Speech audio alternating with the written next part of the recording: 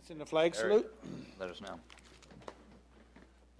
I pledge Allegiance to the flag of the United States of America and to the republic for which it stands, one nation, under God, indivisible, with liberty and justice for all. Roll call, please. Please note for the record, all council members are present. Okay. Adoption of the agenda. Move to adopt. Second. All in favor? Aye. Okay. Brings us to budget workshop under item A, which is department presentations. And the first up is Public Works, pages 109 through 156. Don't hurt your back. Carrying all them pages. No. No, sir. This would be if I were carrying the reports we turn into the Regional Water Quality Control Board. Okay. That would really hurt my back. So welcome back. Well, thank you. It was lovely to be back. Had a lovely trip, and I was just telling some of the colleagues, actually, because of the locations I was in, had some really neat experiences that kind of directly relate to the job. Certainly being in Amsterdam gave me a unique perspective on complete streets and what you can really do with a community if you want, where the bicycle mode of transportation has the highest priority there, over pedestrians, and certainly over cars. And it was neat to be in a couple of communities that were like that, because both the Netherlands and Luxembourg, very similar. It was also neat to be able to be in a place like the Netherlands and all of the low countries where you can look at how they deal with rising sea level, because they're all 4 meters below sea level. Right. So it's sort of an interesting. Dutch boy with the finger in the dike? I did. You know, they have some giant pumps. They really don't need him anymore. But then the other experience, I did get to go on a high-speed rail. I took the Thalys high-speed rail from Amsterdam down to Brussels, and very anticlimactic. That high-speed rail is located in a part of the country that is just blah, and it's underground a lot, but it gave me, I think, a good perspective on the sorts of things being proposed in California. And it gave me an opportunity to look at the operations and maintenance yards and such. Is it traditional or is it magnetic levitation? It's traditional. It's the Thalys is an older one, and even the TGV, the French one, the Train Grand Vitesse, is not maglev yet. But interesting experience. My family had no idea that we were actually going on a civil engineering field trip, but they tolerated it quite well, so it was good. It was a good experience. Thank you. You always build that in. It's kind of what we do sometimes. So, Honorable Mayor, Member Pro Tem, Council members, it's nice to be back. Let's go ahead and we'll go through department presentation. Can we bring the lights down just a little bit, please, Wendy? I don't know. Well, there's nobody in the audience, but just so I can see it, perhaps. Thank you so much. So this is the departmental breakout. Right now, with the addition of the Marina folks, we've got 22.75 people that are working under Public Works, and the 0.75 is because we have part-time employees and we just compile them into full-time equivalents. It's interesting when you look at this, it really strikes you that 1/3 of our workload really is being done by the Marina. 1/3 of the workload is being done by utilities personnel, so if you count the sewer, the water, the GVMID folks. And the admin staff is 12%, and that's a pretty reasonable number for admin. Usually you see admin up to about 15% when you're managing projects and such. A little bit of some oddities in here if you really start to try and drill down into this, because what you start to see is that the low numbers on the right-hand side of the chart, where you've got buildings and grounds and turf and landscape, you got to understand that this is reflecting city employees and where their time is being spent. And what's happening in those general fund type accounts is because of the reduction of personnel, what we've done is the one team leader in operations and maintenance has really become a contract and a purchase order manager. So very, very many of those services for those general fund departments are being provided by contractors, and he's managing them. So it's one person doing that. Whereas in years past, we had a 2-person team that was doing turf and landscape. We had a separate person that was assigned fully to streets. We had one person that was assigned full-time to Sierra Point landscaping and lighting. Those have all kind of gone away now, and we're doing it all under contract. So that's why this particular slide looks the way it does. We were asked the question about, could we give you some examples of how people are spending their time? So this is a chart that represents something we started, it was over 12 years ago when I first came to the city. The teams were not particularly structured. They were not assigned to their own unique capabilities. So we sat down and we divided them into 3 teams at the time. We had a water team, we had a sewer team, and we had the buildings and grounds team, each with a team leader, each with a superintendent or a supervisor working above them. And what this represents is what a 3-person team does. So if you, in a month, so if you take 3 people times, 4 weeks, and you add their hours up, that's what they get. You get 480 hours availability. And of course, if you start at the bottom, you see that, we have to indicate that there's time for vacation and holidays and sick, and we just sort of average that out. But if you're starting at the top, if you look at daily, really what we have here is what we're telling you is that in that very first row that for pump station maintenance, we spend 3 hours a day going out and maintaining the water pump stations. That's how long it takes us to go out and visit each of the lift stations.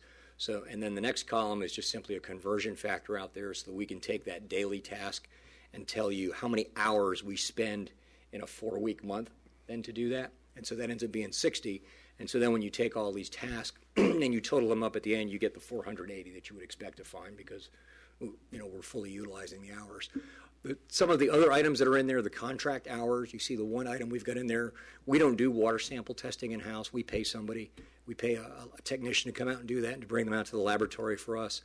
And then we have the unassigned task. That's sort of a leftover from what we had before. It is something that we still track. It's one of those things that we're trying to identify for ourselves. There are tasks that we think we need to be doing, but with the current resources, we just can't do that. So we don't want to let it drop off the page and just say, well, this is what we've always done, so that's all we do. This kind of helps us and gives us a reminder. So that represents, one example of how we keep track of this. We don't update this as frequently as we used to. Probably 5 years ago, when we did have 3 full teams and 3 team leaders, and we did have the supervisor, we updated this on a monthly basis. Now we update it a little more casually. We try and use it on a biannually or an annual basis to just kind of say, hey, where have we been? Where are we going? Are we aligning ourselves properly?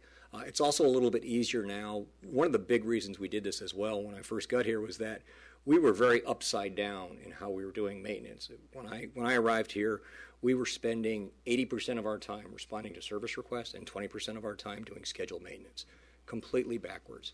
So we made a real strong effort to do that and to make sure that our focus was on making sure that we're proactively going out there and taking care of the system so that we don't have water quality failures, so that we don't have catastrophic failures that we can avoid. So that's been a good experience.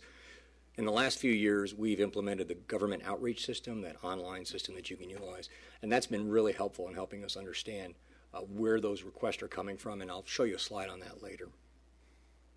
This is the marina maintenance. This is the other side of the house that we picked up. I think the biggest thing that's going to stand out to you here is that, number one, this is just for the full-time maintenance staff. So that's 3 employees that we have down there now. We have 1 team leader and 2 maintenance workers. And you'll recall that the reason we brought 2 maintenance workers down there was to do the dock repair project. It's supposed to be an 18-month to 2-year process. We just got the final employee for that team hired in the last 2 months, I believe. But you'll see that when you go under scheduled monthly resources for staff, they're spending 360 hours a month on dock maintenance, and that's what they should be doing. Mm-hmm. That's where we think their maintenance should be. That's what we hired them for, and we're tracking that. I go down, and I've just recently set up a schedule where I go down and meet with the team leader and meet with the harbor master on a bi-weekly basis and get a handle of how they're doing things. They've been working on Dock 3 pretty solidly. They expect to be done by August.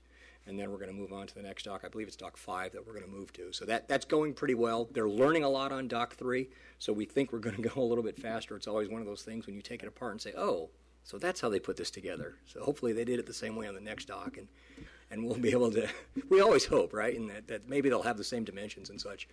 And then at the lower left bottom of this slide, what you see is the things that our part-time employees do. We do have 2 maintenance employees that are down there. One of them works about 20 hours a week. The other is only available on Sunday, so he comes in and does certain tasks. But these are the types of chores that's happening there. This is government outreach. In the last year, we had 252 requests recorded there. Pretty apparent where the overwhelming majority of our requests are coming in. Maintenance to the building and parks. That's it. That's over half of the requests that we get. And the rest of them are relatively evenly distributed. So that's good information to me. I like that. This is one of those things that I check every month. We check to make sure how the closure rate is going. We're doing a little bit of work with the system. We find one of the things that happens is that when we get the request and we schedule a repair, we send an email back to the requester and say, thank you very much. We received your request. It's been scheduled for repair. Unfortunately, one of the things that we just found out about is what the system is doing is then automatically sending a survey out to the person and saying, hey, how did you like it? Was it wonderful? Is it this, that, and the other thing? And, some people say, are you kidding me? It hasn't even been done yet. I just got a note that said you're going to do it. So we're working with the system manager to make sure that doesn't happen. We're not trying to send the wrong message out to people, but at the same time, we don't want to leave this service request hanging out there for months and months and never getting back to them and saying, hey, we aren't even being a note saying, yeah, we get your request. We're going to get to it. So we're trying to fix that up. New position. There's one person that's proposed in the budget this year. This is going to be in the admin section. It's an engineering technician.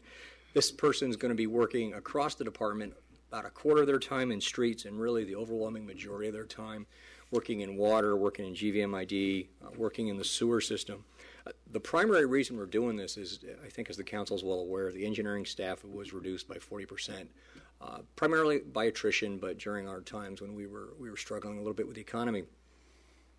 One of the items that we're going to be having in future when we raise water and sewer rates is talking about the $5.4 million of capital projects that we need to do. Some of those are master plans, some of those are construction plans. I need the 2 registered civil engineers that I have left in the department to manage those projects directly. I need their experience, I need their maturity, I need their dedication and knowledge of your system. So in order to do that, I need someone at a sub-professional level. And when I say sub-professional, I mean someone who is not licensed as a professional engineer to get rid of the mundane record-keeping type tasks that they have. So we were joking a little bit about, don't break your arms carrying all that paperwork up here.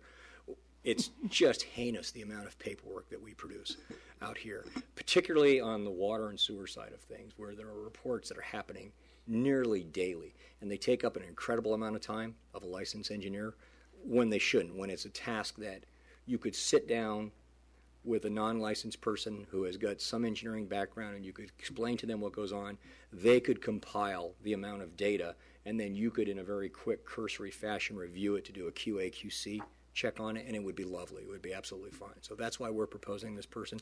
Some of the other things that this person is Quick, going to... efficient fashion. We don't want to be cursory.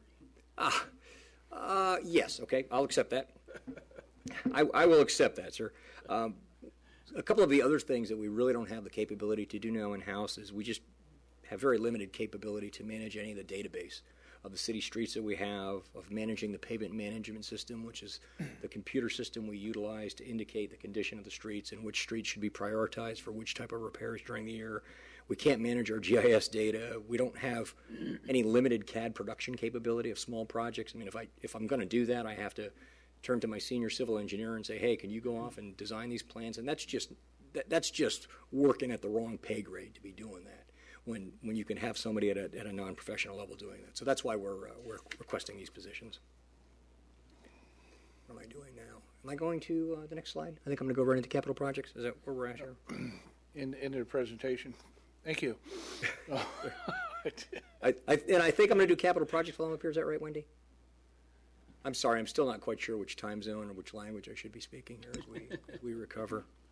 Fortunately, everybody in the countries we went to is very, very good at speaking English. I think there was only one place the entire time where I had a little trouble. We were on the eastern part of Luxembourg bordering Germany, and the young lady there was trying to tell me in French how much something had cost. We had some baguettes with pate in them, and I couldn't understand her French, and I have no German capability, so I finally just handed her €20 and trusted her to make change properly, and I'm sure she did.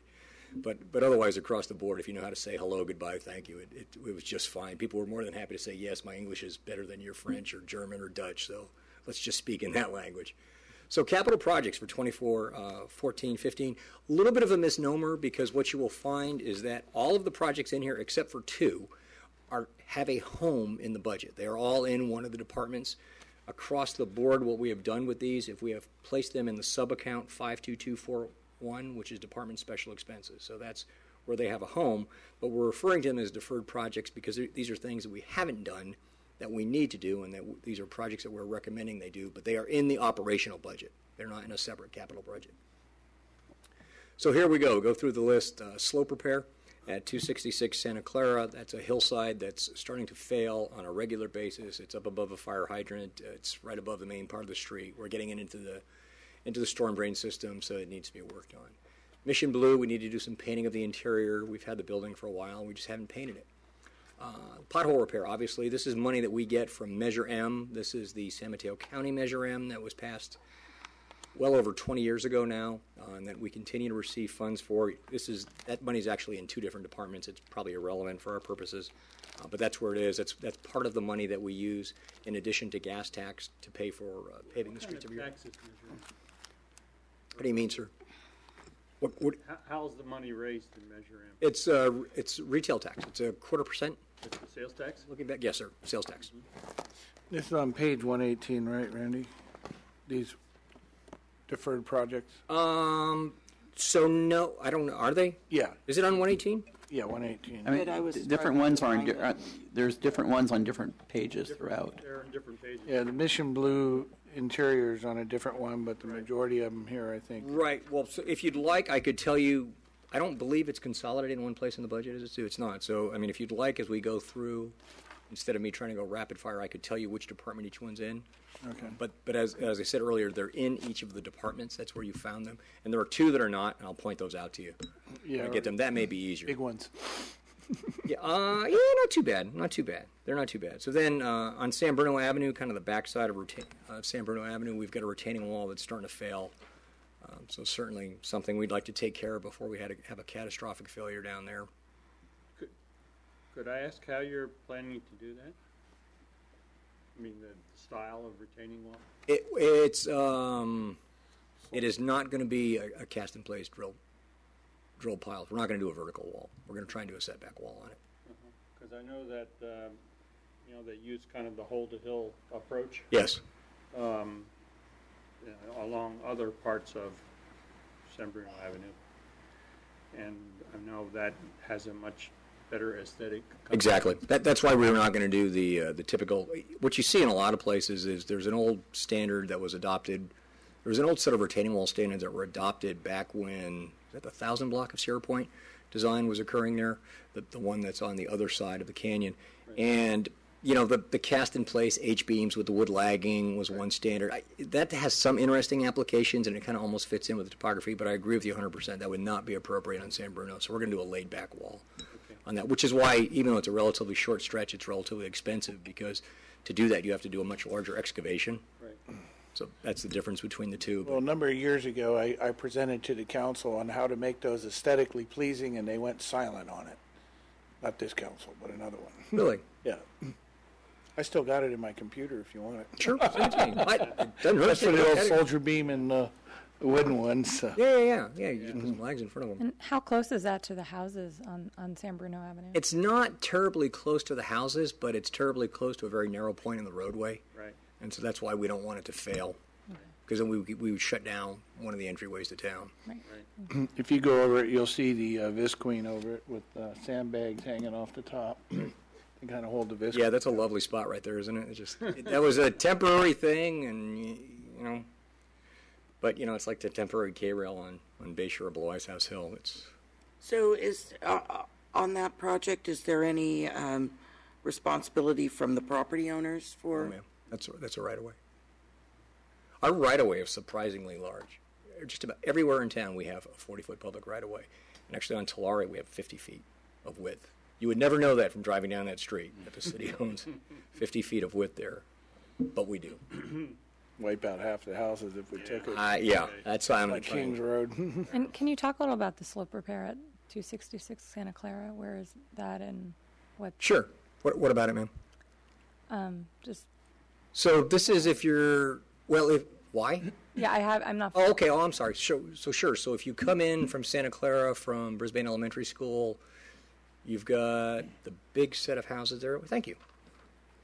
There's two houses that are close to it. Yeah. Well, what you've got is you've got that first set of units. There's 2 or 3 homes that are right there on San Bruno, Santa Clara, and then there's 1, 2 houses down, and then there's kind of an opening of land, and that's where it's really quite steep there, and it's just started to fail and unravel. So if you went out there and looked at it now, the hillside is coming down, and it's up above the curb. So we're trying to make sure that we need to dig into that and lay it back and stabilize it a little bit, because it fails a lot on us during the rains, and we're out there cleaning it on a pretty regular basis. And what would you propose to use to stabilize it? It's not a retaining wall. No. It's an excavation type process. Okay. It's an excavation and laying the slope back to the maximum extent that we can. We try and stick with a typical measure that doesn't require a lot of reinforcement. And that's area that's in between the houses? Yes, it's in between houses right now. Right. Correct. And are these things that have been aggravated by construction above them, or just? I think I think in this particular case, it's just the nature of the topography we live on. It's pretty steep there. It's very steep. So how is it that there's city property in between the private properties? Wouldn't, It's because of the width of the roadway that we own. okay, So it is laterally between two houses, or there might even be two full lots there. okay. But because the city street is 40 feet wide, we own a significant portion of that because the roadway there is not even 20 feet wide. Okay. And the opposite side of the roadway is built all the way out to the right-of-way line. So the hillside, the uphill side, on that side is not. So we own quite a bit of it. Okay. So let me get to the next slide. Mission Blue Storage Shed. This is just an item that's the Parks Department has requested that we need to put storage out there for different miscellaneous materials that we have. Inside the community center, we've already talked about painting the inside of the community center, but we need to do the lower walls, and we need to put a chair rail in or a rubber. So I'm not talking about wainscoting like what we have in here in the building, but just a rub rail is what we're talking about, because what we find is that when you have buildings with chairs and people rub up against them, they damage the paint, and so we end up destroying the paint, and so we think that if we put a rub rail in there, it'll mitigate a lot of that. The community park gazebo, obviously, another item that we've just have needed to do some work on. Back up at the community center, or in town at the community center rather, there's a retaining wall that just needs some work. It's starting to fail a little bit. One in the back, right? Yes, sir. We talked about it. Exactly. That's the one exactly. We have some energy-saving measures. On this page, you're going to see there are two energy-saving measures. These were developed in coordination with San Mateo County Energy Watch project and with PG&E. They came in and did a rather detailed study, and what we selected out of those was a number of projects that had a payback period of 3 to 7 years. And the beauty of these is that they're all going to be, once we've paid for them, PG&E will then reimburse us, and then we can do on-bill financing, payback for it at 0% interest. So it's a pretty good deal. Under the recreation facilities, that's going to be at the community center, Mission Blue, the Sunrise Room, the library, and primarily what we're doing there, you can see the cost is not very much, but we're upgrading the exiting signs from incandescents to LEDs. We're putting in 7-day programmable thermostats, and we're weatherizing the exterior doors. All things that make good sense and things you would generally do in your house, I guess, except for the exit signs. I don't know anybody that has those at their home. Community center handrail. This is a very popular project, so we hope to put that in, get it done. Wasn't that on the last slide? No, ma'am. There was a rub rail at Mission Blue, I believe, on the last side. Oh, that was the okay. chair rail, right? So this is The retaining wall. next to the retaining wall. This leads you when you come out of where the seniors have lunch and you try and get up into the new garden. It gives you a handhold on there. So that's what we're talking about there. Painting of the fire station exterior, it's the darndest thing. If you don't paint wooden structures, they just start to get really dry run on it. And this one really absolutely needs to be done very soon. The building is going to start suffering if we don't do that. Also, of course, once we got up there on the roof and started looking at the HVAC units as we were starting to recommission the building and get it back into service, we found out that a lot of those units that are original are starting to show their age. They're starting to rust. They fail on a pretty irregular basis. We have a plumber go out there and having to restart them up, and we've had the HVAC maintenance people go out there and work on it. So they've reached their time. I did try and get the Energy Watch people to do it, but they just couldn't squeeze that into one of their programs. So we tried. The last energy, yes, sir. Can I ask a question? Of course. Related to that. One of the things that, of course, we accomplished last year was the re-roofing and hopefully the waterproofing of the exterior. Sure. And one of the consequences of the problems we had in the past was the existence of mold. And my question is, what kind of ongoing maintenance monitoring do we have to make sure that the mold isn't there, doesn't reappear? How do we check on that to make sure we're okay? Well, the primary thing we're doing is by the people who are living there, looking to see if we're getting water intrusion, because if you're not having water intrusion, you're not going to have mold development. The mold that was there was completely removed, stripped down to the bare wood, sanitized, and then encapsulated afterwards, and then all the sheathing and such was put back. So the occupants are always our first indicator to make sure we're not getting anything wet. We're also doing an annual roofing inspection on the building. They were. So we're pretty, I'm sorry. Go ahead. No, sorry. We're pretty confident that everything was removed and that it's not going to come back again unless there's some more water. Absolutely. We did detailed testing on that. We did detailed mold spore testing, and the way we did it is we went in, and in 3 or 4 different locations, we took air mold samples before we started the test. And then we had the contractor go in and set up his VisQueen, because he had to set up a negative pressurized containment area. We did mold spore samples then, inside and outside his area. And the reason we were doing them outside the area is because I wanted to make sure he had kept his negative containment working, because if he made a mess and the mold got outside, that was going to be his problem. And then we did the testing afterwards. And the first testing failed. So the contractor had to come back, had to redo it. And then we did the retesting. And then when we did the final retest, we retested the whole station. It all met all of the indoor air quality standards, and it's just fine. So we're pretty satisfied. We're pretty confident that's going to happen. And again, it's just really a matter of you keep the water out, then you're not going to have a mold problem. Okay, good. The reason I ask is that when they had the open house at the fire station, I was asking some of the old timers in the fire department about what their experience was and what they knew about this and so forth. And they were fairly uninformed. So I was kind of surprised, and so I just so I promised that I would inquire. Okay, sure. Make sure that everything is going to be safe for them. And so that's obviously the most important objective. Oh, absolutely. Yeah, well, yeah. We don't want to put. Nobody wants to put someone in a condition where their health is at risk. That's. Okay. Thanks. Thank you. So then we have the last energy saving measures. I'm sorry. Did you have a question? I didn't. I was going to follow up on that. I thought when we did the revitalization of the firehouse that when they were talking about it, they were going to come back in 6 months or at specific periods to do retesting. So my question was somewhat answered by your response to and certainly his if there was, question. somebody had a burning desire to do that, you could. It's just Yeah. commission the air quality tech to come back in and take I some. know at one point we talked about putting moisture sensors in there, but that didn't. Yeah, it really is not very feasible for the type of roofing that we have. I mean, in the walls. Right. Yeah. Right. Okay. Okay, continue. Okay, thank you. So the energy saving measures, in this case at City Hall and the fire station, what we're doing here at City Hall is we're just optimizing this water source heat pump system that we have. It's the control system that really needs a little tweaking. We're trying to make sure that it's really operating at the lowest energy consumption that it can.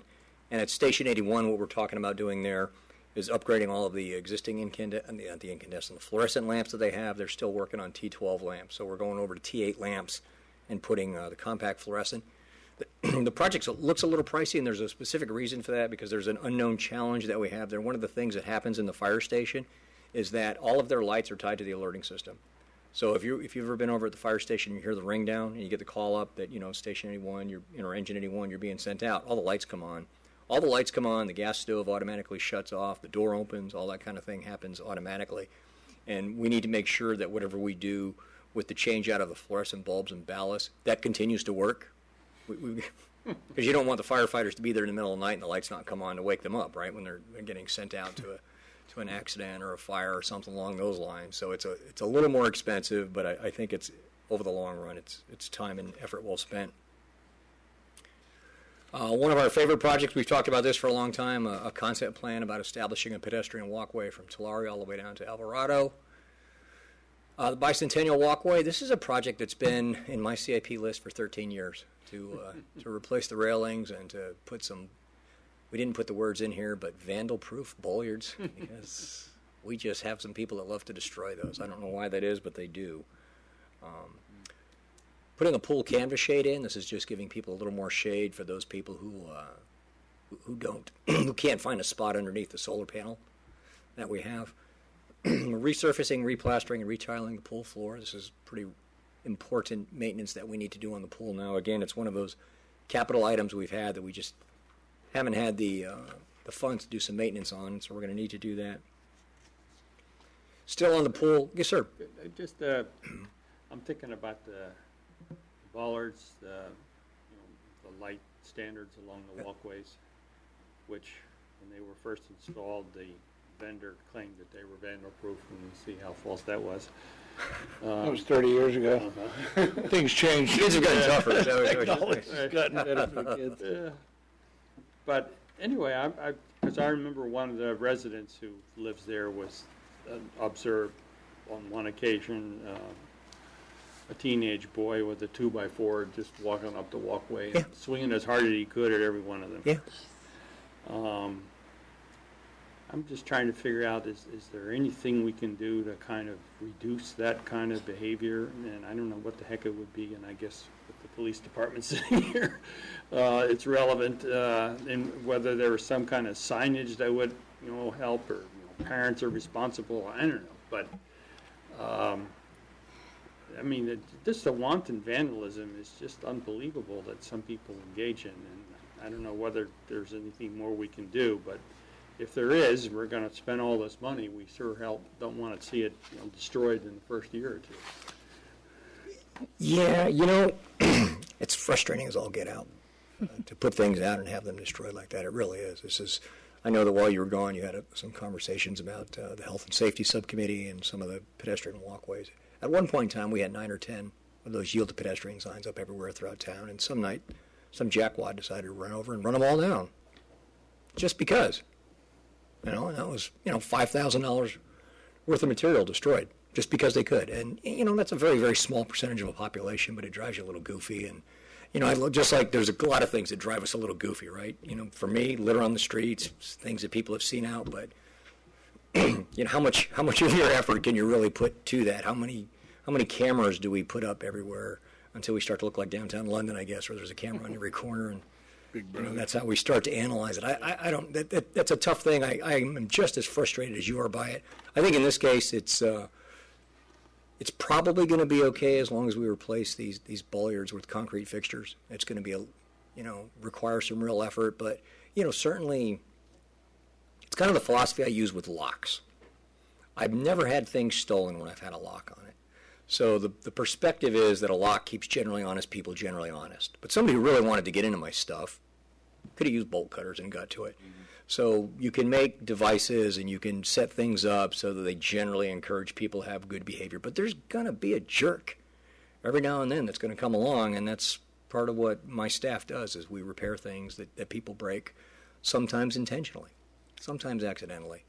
And the police department has to make a report on it. And sometimes when we're really lucky, they catch them. That's really the good thing. And I know they've caught people in acts of vandalism, and we've had people go out and repaint stuff and do things, and that's great. And I've got to tell you, usually my experience is oftentimes when the parents know about it, they're just as embarrassed as anybody else. They're just as mad as you and I are about it. They're like, "Are you kidding me? You did what?" And they want their parents to go out. That's not every case. I know the police have to deal with some other people where the parents may have taught that behavior to their children in some cases, but that's a really, really small percentage of the population. So I think we do what we can and try and go through it. Yeah. I don't know I don't think that satisfactorily answers it. I guess I'm just expressing empathy with your position. One suggestion you might want to do is, there's those neighborhood watch signs that you see sometimes, and I never really thought about what they meant until someone explained it to me. That it means that your neighbors, that you are supposed to watch out for anything that's going on that's suspicious and then report it. And so, if it gets vandalized again, we might want to consider putting up a neighborhood watch sign by those walkways and informing the neighbors who live around there that that's a specific issue to look out for. That's certainly a kid walking up it with a 2x4. Yeah. Baseball bats were the old ones. Used to get them too. Just kidding me. It almost seems that the more you put a sign up, the more it gives them the idea to do what you've just put a sign up to not do. And there is no, accounting for why people will do those kind of things. But it's almost as if it gives them the idea to do it. There is some weird mechanism that occasionally goes on there. I've seen that when a previous employment in a water district where we had a relatively dangerous vault area that we didn't want people to get to, and it was kind of out in the middle of nowhere. And if you fell into this one piece of it, you got sucked into this 8-foot aqueduct, and then that became a pipe, and not a good day for you. But people wanted to go out there because it was out in the middle of nowhere. So it didn't matter. Well, we'd put locks on it. We'd change things. People would go in. One time we could tell somebody had gone out and dragged an oxyacetylene torch, a couple hundred yards through the woods and got in there and partied and, spray painted. Ha, we got in on it. And it was just kind of ridiculous. We finally got to the point where we track walked in this giant concrete slab with this huge excavator and plopped it on top of it. There, move that. And that stopped it, but it was just counterproductive. At that point, it's when you leave the lock off and you say, Okay. Speaking of vandalism, I had one question. So on Quarry Road, there's that, I don't know what it is, but I thought it was like an earthquake measurement device. It's something that's It's a bollard. bollard, yeah, and it always would see it vandalized, and it would be replaced, and it would be vandalized again. Someone would just take something It's to it. to keep vehicles out, Okay. is what you're talking about. Was that what that was The green for? one? Okay. No, it's an earthquake sensing device that's That's part what of the. Down by the end, all the way down by the that- quarry? It's on Quarry Road, just as you get past Lippman and you get to where the trucks make the turn. Is that Yeah, right? past the ball. Yeah. Yeah. That's it. That's a USGS. So who's responsible for USGS. maintaining that? Okay. So And you that's- can actually go and look at the site and see it jiggle when it's jiggling. You can check Somebody on- sitting on it? No. I mean, what it's measuring. You can look at the points that they have on their measurement devices. Oh, okay. Great. Okay, but if it gets vandalized, Not us. okay. Not So us. you have to contact USGS. Yeah, that's their challenge. All right. So I think we hit that. So this is the gazebo, the metal gazebo that we have at the pool. That, as you can tell if you've been there lately, it's getting pretty rusted. It needs some work. And you can also see that the concrete is starting to spall a little bit across the pool. So we need to work on that as well. The gateway entrance. This is the project where we've talked about if you are coming into town across Tunnel Avenue Bridge. Right on the right-hand side, there's that open area where we've tried to plant some trees and sort of keep the weeds down a little bit. But this is providing enough money so we can put some sort of vegetation there. The original concept that we're working with and that we're working with a consultant on is to come up with a native planting. But that's what this would allow, is that us to put in a native planting, get it established, and then because it's native, hopefully not have to water it. So that's what this project is. And this is one of the two projects that you will not find listed in one of the departments. It's a new one, right? I'm sorry, sir? It's a new one. Well, it's a new one, and it didn't get into one of the departments, but it's here. So here we go. These are the non-general fund type projects. The light on Lagoon Way. There's been a conversation about whether we need some lighting at the intersection of Lagoon Way and Sierra Point Parkway. We've got a number in there as a placeholder right now. Really the biggest challenge we have out there is we don't have electricity there. We don't have electricity that we can access. There is a traffic control management station that Caltrans has out there, and they've dragged power all the way from, there's a PG&E transformer in front of the corporation yard, and they placed it along Lagoon Way, but we can't access it because it was just size for them. So we're going to have to get power out there. That makes it an expensive project, so I think we're probably going to want to sit down and have some conversations about, what the problem is and what it is we're really trying to accomplish, and see if there's maybe, a different way that we can get to the same end. Do you think that you could partner with one of the private property there, where you could tie into their source? There's nobody out there, sir. Right. This is out of Lagoon Way and Sierra Point Parkway. It's up where you get on 101. Oh, okay. All right. Randy, last year at the league conference, I saw some pretty nice solar-driven lights. Right. That's something we could look at too. That's kind of what I'm thinking about. Yeah. I'm trying to. I need to sit down and ascertain what the problem is. If the problem is that people can't see the stop signs, or if Yeah. they need more advance warning. But we have a couple of those solutions up there. We've got the one if you're coming down Guadalupe, coming back towards Mission Blue. Mm-hmm. There's that advance warning sign because you're kind of on a curve. So that's set up so that you know that a traffic signal is going to be ahead of you. So something like that might work. Something that just as simple as a flashing red light underneath a stop sign that lights it up, all on a PV panel. Of course, the only challenge we're going to have with PV panels, we just talked about vandalism, is I'm going to have to put it up on a 15-foot pole.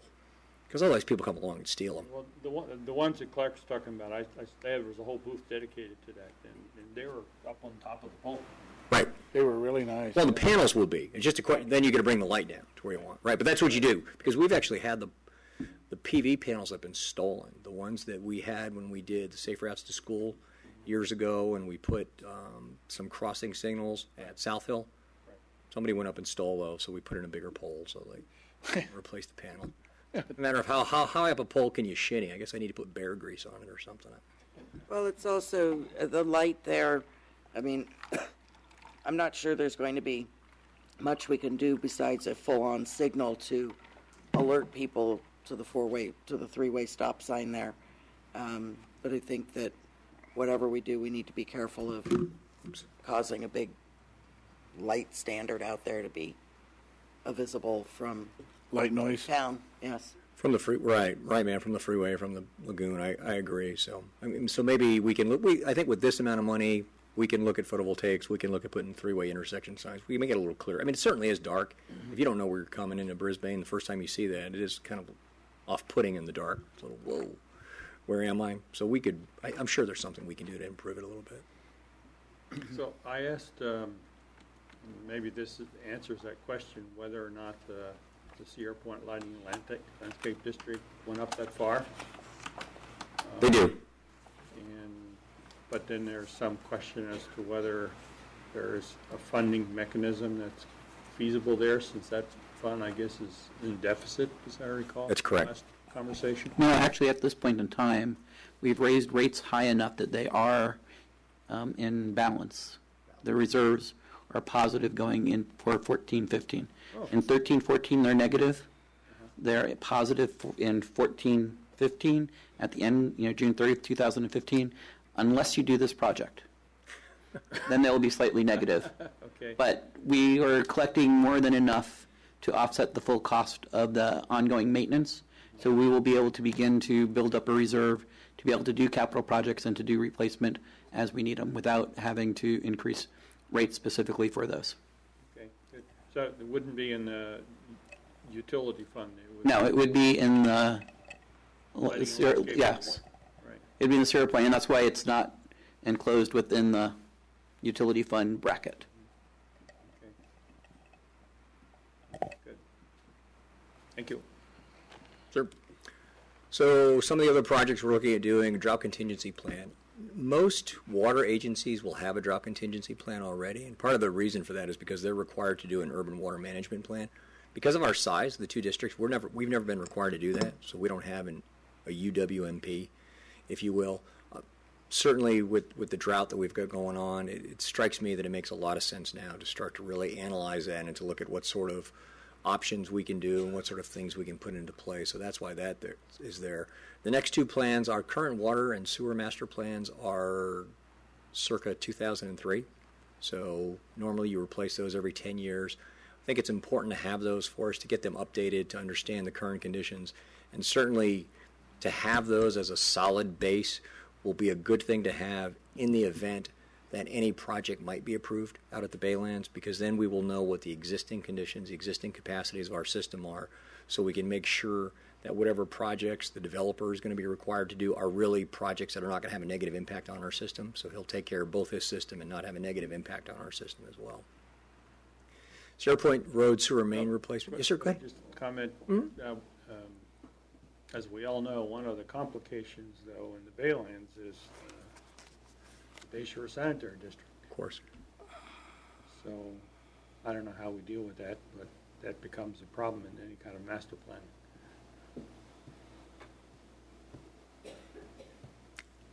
It doesn't pose that much of a challenge for me, sir, to do a master plan, because we just assume the existing boundaries are what the existing boundaries are. And what that allows us to do is then we just understand our backbone, our infrastructure, where our system is. And if there were any other areas that were not currently within our boundaries that happen to be incorporated, that happen to be added to us, then what we're analyzing is their impact on our infrastructure. If we wanted to do some kind of, integrated wastewater, potable water kind of system, doesn't the division between different districts create a planning problem? Well, it could. It seems that for me to really answer that question, we've got to sit down and really see what the paradigms we'd be working are. What questions do we assume are underlying? What are we trying to do? I would suggest that if we're trying to do out there, for instance, if we're talking about at the Baylands, and if we're talking about doing recycled water, there are challenges in doing that. And if we presume that Bayshore Sanitary is going to continue to be the sanitary sewers provider, there would. But there are models throughout the state where that has been done before. I've worked with them before, where you have two joint agencies that own a wastewater treatment plant, and then they agreed to get together with another party that created a recycled water plant, and those parties then sold it to the water service providers that were provided in the area, and they moved the water along and through. And it can be done. So is it a challenge? Sure. Is it something that's an obstacle that can't be overcome? I don't think so. If there are willing parties, just about anything can be worked out.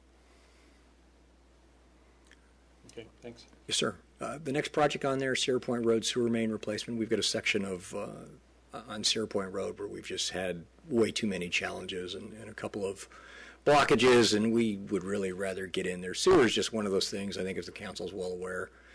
When we find out that we've got areas where we've got bad pipe and it's city pipe, we need to go in and fix it. I don't think that we should be subjecting our citizens to sanitary sewer overflows or packages. What part of Sierra Point is that? So it's near the 400, 500 block. That's the section where we're struggling. Kind of where we had a slide a couple years ago from Humboldt. down Right in the there, middle of that town. kinda area. No, that's the 600 block, isn't it, sir? Yeah, you're right. Sewer camera. Our sewer camera is a little old and pokey and doesn't let us see the things we'd like to do, and unfortunately it's just one more of those capital things we need to purchase. Clean the lens, it's got crap all over it. Really? It's a dangerous thing, sir. It really is. Yeah, you couldn't pay me enough to do that job. Really, that takes a special breed of worker to do that. Last item's a boat. Marina needs a boat. Current boat we have is dead in the water. It floats, but that's all it does. We got to the point where we went out and spent $4,000 on a little rubberized dinghy so we could have something out there. But we particularly need the boat because one of the bigger items that we're going to be bringing to you in the fall is dredging. So we're going to come back to you and we're going to talk to you about having to raise the rates so we can cover the cost of bonding, and we're going to bring you a contract with the designer to do the dredging. But you can't move people's boats without a boat. And we need a work boat, and we need a real work boat. We've gone through and spec'd this. I think I've been really fortunate that the young man we have down there right now, it happens to be a boat driver by trade from the Coast Guard. That's what he does. And this particular boat that we spec'd out is a boat that he has experience with. It's very, very capable in shallow water, which is typically what you see in the marinas. We're only talking about 6 to 8 foot of clearance, but it's also competent enough to go out to our last mile marker or even a little further out into the bay if we needed to provide assistance to someone. That is the cost of it, fully equipped. I do want to tell you that we are putting in for a grant, and we are hoping to get a matching federal grant, so I hope that the cost will be half of that we'll only pay 50% on it, but I can't guarantee it. So I've listed the full price of it in there. From Boat and Waterways or I'm sorry? federal- Boat and Waterways, have you, I'm not California Boat and Waterways grant? Is it, sure. No, this is a Department of Homeland Security grant. oh, okay. This is a Department of Homeland Security grant, so I've talked with the chief of police, and we've said, could we make a reasonable argument that we could make that boat available for a PD response if we needed to? And sort of the setup that we have right now is what we were thinking is that we would have marina staff be the boat drivers if we ever needed to, and that way the police officers don't have to be trained to operate the boat, but they would be, so the marina staff would be Chauffeur. the chauffeur. Yes, thank you. Thank you. The chauffeur. And there's a pretty good argument to be made for that. I mean, there's not really law enforcement close at all out there. And we have had a couple of incidents where we just don't have a boat to respond. This is something that has come up in conversations that I've been having with some of our people out at the marina, and it seems, I have no idea what you've spec'd here, but it seems like a lot of boat for what we normally need. Most of the marinas have a small tender type boat that can do pretty much anything out to the first mile marker with what we get thrown with. So if we don't get matching, I'm not sure we would. Again, I haven't seen what you've spec'd out, but it seems like a lot of money for what we are required to have. Well, ma'am, I'm relying on the expertise of of somebody who's done this for a living, and that's his professional background. So I'm in no position to really discuss it. I mean, I've certainly gone through it and over it with him, but it strikes me that this is not an unreasonable vessel that we're looking at. Okay. Well, it'd be a nice boat. Oh, it'd be a nice boat. It would be a nice boat. It's a twin-engine boat. It would have the capability. Certainly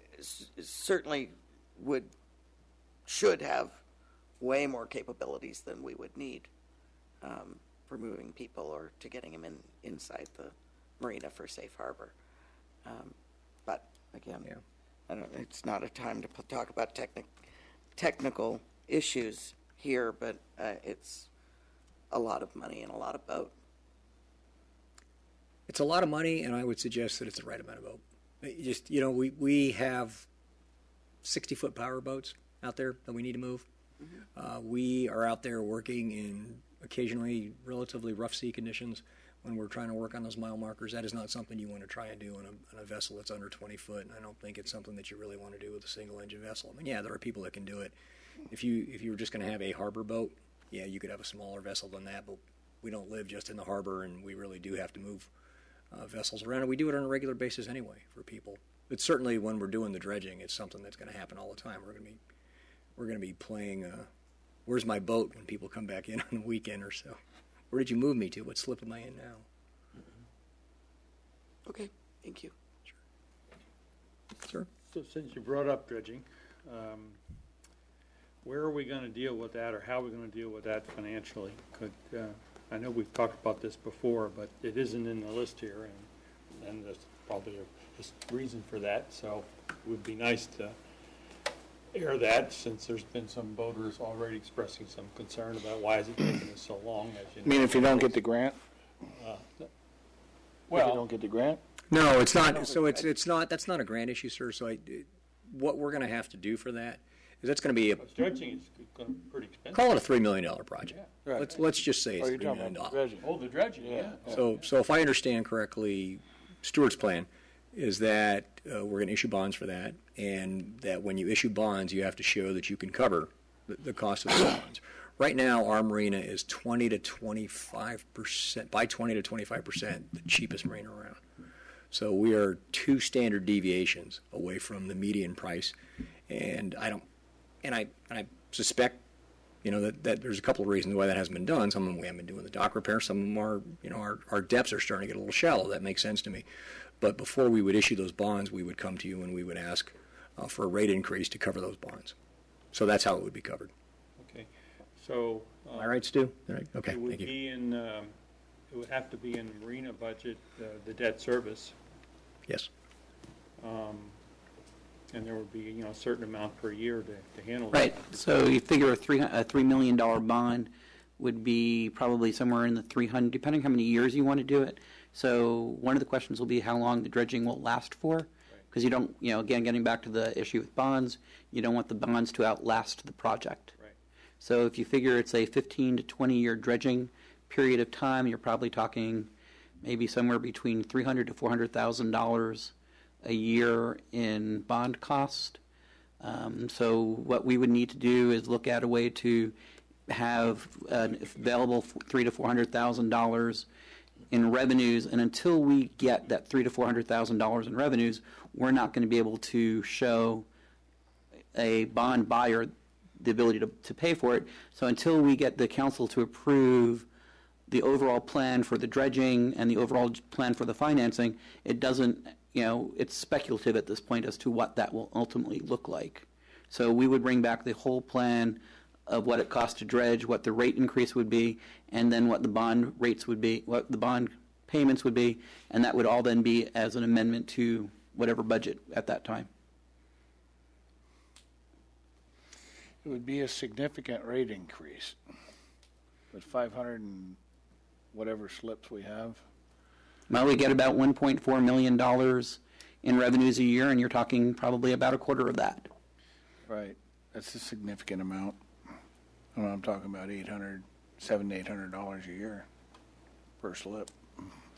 On average, Right. So until that's all approved, we can't put. It would be without you approving the rate increase, it would be difficult for us to put the expense in because we can't afford the expense until we have a rate increase in. So that's why we're waiting until the overall. So that's why it's not in this. That's why it's not in this That's budget. why it's not in this budget. Right, plus we missed a window of dredging too, right? That was why we did not bring the rate increase and the issuance of bonds to you earlier this year. We just got too close where we were going to have such a small window that it did not seem to be worth it to rush. Whereas if we start in October, we're pretty confident that we'll be able to start at the beginning of the dredging season in June and then be able to press forward. But, it's always a challenge to raise rates. Mm-hmm. If you don't raise rates, you're not going to get the dredging, and what do we do then? What kind of time frame do you think, Randy, when you'll have that before the council? October. You know, October this year, yes, sir. Okay. And we're confident that we could get a permit and get the approval for the material to take out in time for the... That's what the consultant has told me, yes, ma'am. That's why we scheduled it for that date. We had that conversation with them when we realized we were going to make the window this year. And have the boaters, are they picking up on, the potential rate increase? I haven't tried to rub that into anyone right now. just because there's a certain reality is that if you've got a deep-keeled sailboat, you have to watch the tide tables out there, because if you don't watch the tide tables, you'll be stuck. You won't be able to get out or come in. If you have a big power boat that sits low in the water, you have to proceed very slowly when you don't have very much tide on you, because otherwise you will suck mud into your intake and you'll really foul your engines. So under those conditions, and knowing that it's going to be almost a year before I can fix that, I haven't told anybody that, I'm going to raise your rates, and you're going to live with the tide the way it is now. So I haven't. And that's why. Mm-hmm. It just seems like that would be poking a hornet's nest for no very good reason. And if you remember from last year, when we were talking about this project, what we had said that we wanted to get some of the docks repaired prior to looking at the dredging project, because we wanted to show some progress on some of the issues that the boaters had talked about before we started looking at rate increases. So that's also part of the reason, I think, why we're beyond everything else. That was part of also what we had said last year. And it's also showing the docks are in good shape before the dredging starts. That way, if Right. something gets damaged. I mean, and this was the conversations we were having last year when we were talking about this, that we wanted to make sure that council wanted to make sure that the docks repairs had been going on and were showing progress before we started the rate increase process. No, that makes sense. It's not to skew off too much on this, but we've done some sonar or readings or Oh, whatever. yes, sure, absolutely. Is the worst of the problem like in Dock 1-2 area? Or Yes. is it flat? It actually It is. didn't seem to me it's all the way across. It's that and the approach. Yeah. It's the approach where we've got the problems. In fact, regardless of which way you're going, it's on your starboard side. Mm-hmm. If you're going out, it's on the right. If you're coming back in, it's on the right. You got to kind of stay the middle course. Mm-hmm. And there's a couple of spots as you're going out where you got a couple of little humps.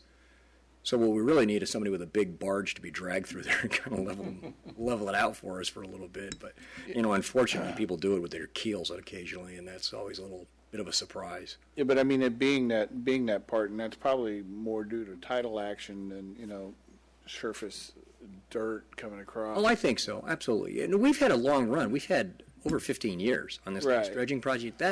There are marinas that dredge every 3 years, so we've had a pretty good run. It's been a good thing. Well, my question is the methodology. Does the whole marina need to be done? Yes, It does. Okay.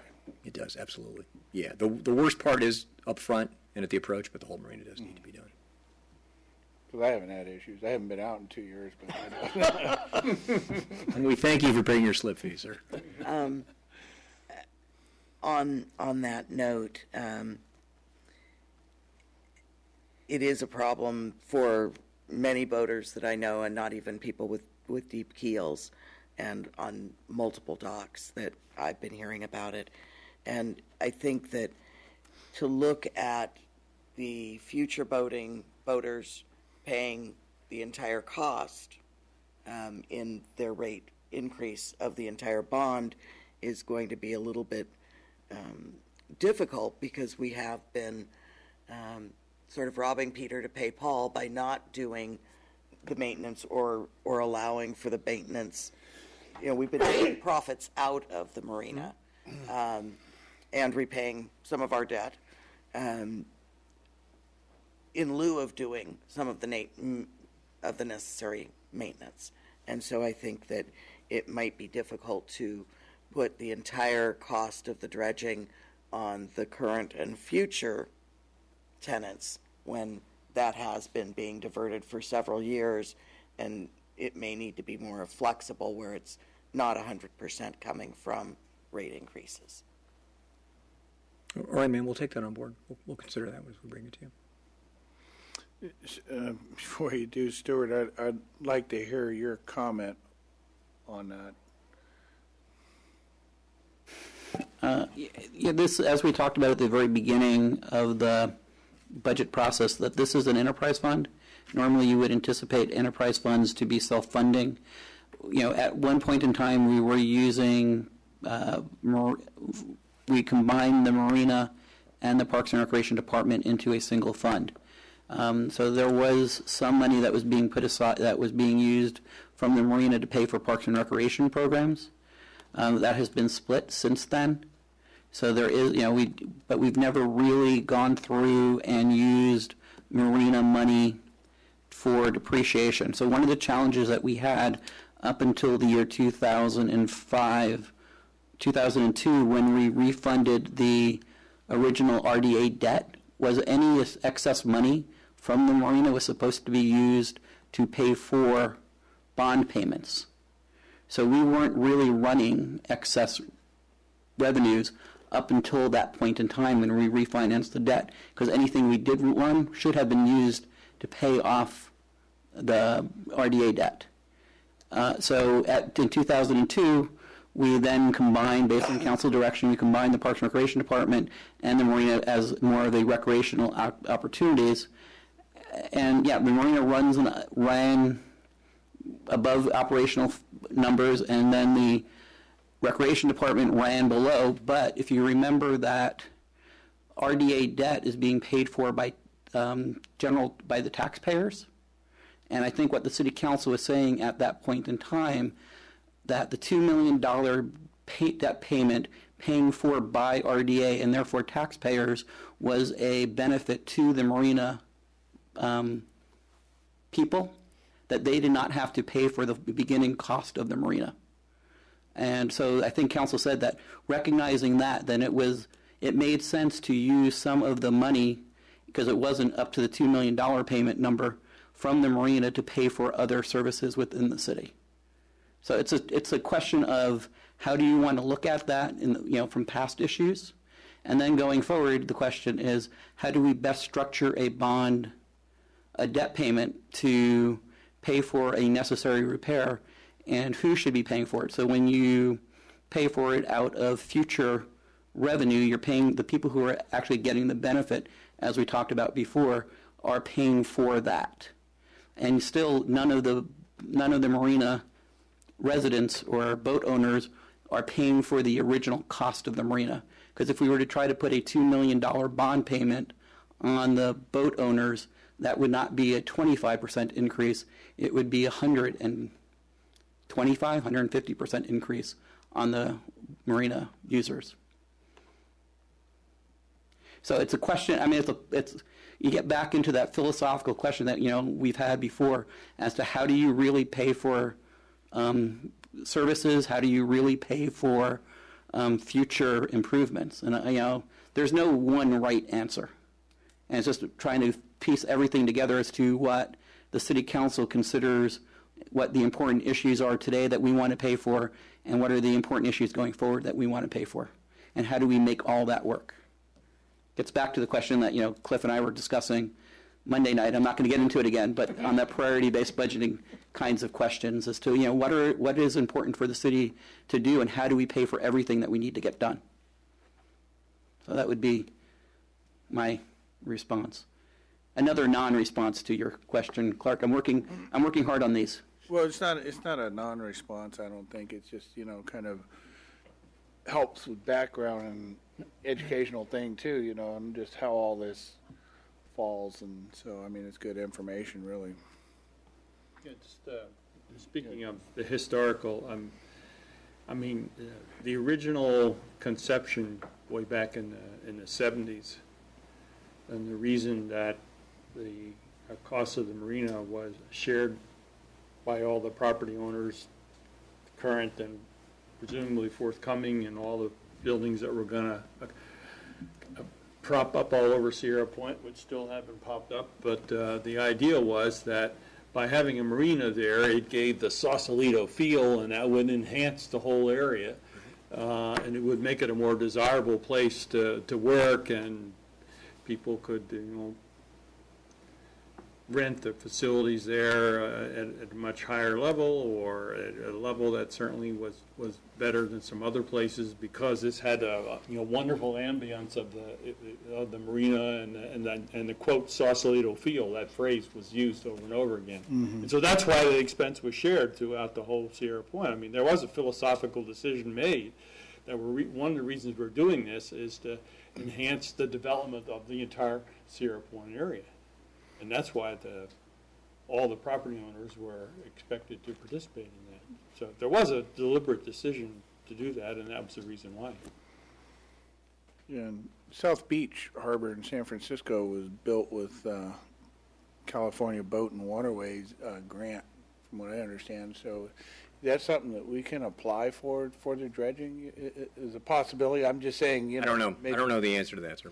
Yeah, I mean, I'm just throwing an idea out there. Well, certainly as we go forward with this, we're going to Yeah. look for other funding opportunities, absolutely.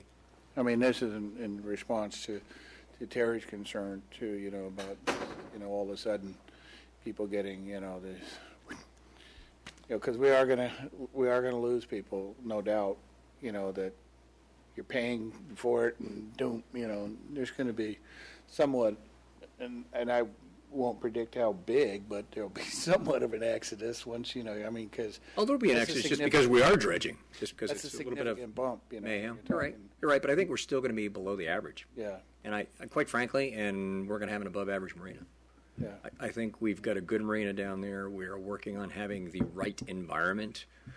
It doesn't really faze anybody that we don't have a fuel station, because they can just motor across and go to Oyster Cove and pick it up. I think people would probably like to see maybe one or two amenities, but Yes. they're pretty simple. You had a hot dog stand every now and then, I think, for the most part, be good, and the yacht club seems to take care of that on a pretty regular basis. People like that marina. It's quite peaceful, and that's what they like about it. And quite frankly, the people like that we're doing the dock improvements, but most people are like, wow, the other marina I was at was way worse than this, and they weren't doing anything about it. So we do a pretty decent job down there. We've got new We're restrooms still in across San the board, Leandro. looking good. Yeah, it's a decent marina. Yeah, I like the strategy that you guys have put forth. I think, letting the boat owners know that we are listening to them, we're making these improvements.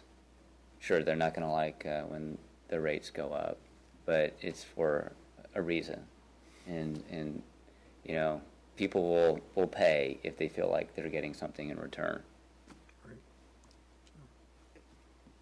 I mean, I get a lot of comments, and most people who, use their boats a lot are willing to have increased costs for better access and better docks. Not to say that everyone is of that ilk, but we have a really good feeling down at this marina, and we have a good community. And I think that's a really important thing to have. Thanks, and thank you. Because we're working really hard at that, man. We really are. We're really trying to make sure that, it's probably over the last year or so, we've suggested to a number of people that maybe they would be happier at other marinas because they just weren't a good fit in our marina. Some of the way the people were conducting themselves were not conducive to having what I always refer to it as a family environment. I always say, you know what, somebody ought to feel comfortable bringing his family down here and just sitting on his boat any day of the week, any weekend, and just having a little barbecue. And there shouldn't be, loud blaring music going on. There shouldn't be inappropriate language. There shouldn't be stuff strewn on the docks. It should feel like a nice, safe environment. It doesn't mean it's only catering to families, but that's kind of the standard we're trying to set. And we work real hard at that, and we try to encourage the boaters to understand that this is the type of environment we want. If you want to party and do that all night long, well, probably ought to go somewhere else. Go to Oyster Point. The short haul. If you can make it, unlike that Carol boat that didn't quite make it all the way over there. Well, I'm out of slides, so Okay. I'm happy to take whatever questions you have, or otherwise I'm happy to say good evening. Questions? Anybody want to start? Lloyd? Sure. So, going back to the some of the Bring the capital lights up, Wendy, please. capital projects you had mentioned with the gateway entrance project Right. that was in here. Where is that? And we weren't here when we on Monday. I think we talked about that coming that was not in the budget. My understanding was that it would come out of the special projects under city council. So that's not in one of the departments? And Right, Stu, can you tell me- right. I mean, there's not a Clarify that? specific project, Okay. but we did talk about it, that it would be part of that $100,000 Okay. that the budget subcommittee put aside for one-time projects. Okay. So it's not within Public Works then. It's not assigned to a department yet. Okay. So we would do it, we would oversee it. That's why you're discussing it. Yes, ma'am. Okay. Got it. You just got to figure out what it is. We're pretty close on that. I think we're pretty close on that. And the young lady who's doing the design did send me something last week. I just haven't had a chance to Okay. get to it with just getting back. Okay. I don't have any other questions at this point. Ray? So are you just talking about capital projects now, or are you going to go on to talk about all your other stuff? I My think everything. understanding was this was it. That this is the extent of Okay, what we were so going to do for the if we have presentation. questions in the In the meat of it? Sure. departmental budget proposal, then you're not going to say any more, so it would be appropriate. Now, to yes, sir. ask questions. Now would Ask be everything, that would yeah. be the right time. Okay. Because I just have things that I'm curious about. Okay, sure. I know you know the answer. Well, I hope I have the same level of answers as you have confidence in me, sir. Yeah, no, I'm sure you do. I just a couple of things. Usually when I see changes or big increases, and I'm just sort of curious as to why. Sure. So I'll just, if I can. Okay. So like start on page 117. Okay. I just noticed that there was a significant increase in the weed abatement and debris removal. I was wondering what do you think is going to create that? Well, what we're finding is that that's the actual expense. So the weed abatement and removal is something that we go through and we put requests for quotations at every year. So that's what it's turned out to be the actual cost. So we've just been underpricing it in the That's so correct. to speak? That's correct. We've just been underpricing it. Okay. So that's the one you're talking about where we went up from 10,000 to 27,000 Right. on the weed abatement. Right. Yes, sir. Okay. And was that on just our own structures and grounds? Public right of way, yes, ma'am. Randy, So I get the same notice that every citizen gets every year from the North County Fire Authority. I get a lot of them too because of all the properties we have. So we have quite a list. if I may just piggyback on that. So part of our franchise agreement, aren't we going to have something that's built into that agreement where they're going to be collecting debris in the public right-of-ways on our roads? That is, but it wouldn't be part of the weed abatement, sir. So they still do. They're going to be. Debris We're asking them removal to is do not weed abatement. well, it's got weed abatement and debris removal. Yes, but it's more weed abatement. This is it's not. mostly It's not. weed. It's not the. So part of the debris removal that we've been doing is on a number of streets. Scavengers have been going through on a monthly basis now with a crew of 3 to 5 people and picking up litter. So that's the type of debris removal that's going to be happening under the franchise. Okay, so this debris removal is just like Just the taking the regular trees, process. branches, and then Exactly. hauling them away. It's mostly wood. It's fibrous type stuff as opposed to litter. Got it. Okay. Go ahead, Ray. Okay, so then on page 118, I'm just trying to figure out where things are at. This is where the retaining wall on San Bruno Avenue is. 119? 118. 118, the page before. But we're also going to be doing that extensive slope repair on Bayshore Boulevard by Guadalupe Canyon Parkway. That's not in there because we haven't brought that back to you yet. We haven't. I've just got the plans on that. I've got the estimates, and before I bring that back to you, I need to have a conversation with the adjoining property owner, so we can ascertain the cost split. So you're correct. That is not in here. Okay, so will that be in addition to? It'll be a supplemental, budgeting? yes, sir, as we bring it to you. That's correct. Okay. And what were our anticipated costs on that? The budget number that I told you was 225.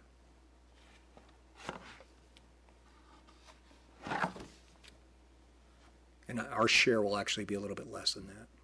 I think we're going to be more in the 150, 175 range. The property owner is UPC. Yes, sir. It's half their slope. Yeah. They should get half the joy. They should get half the joy. Seems reasonable. Seems reasonable to me. So Stuart, had you taken that into account when we get into the overall figures? No, since we don't have it in the budget, it's not taken into account. If you would like, we can add that as a placeholder.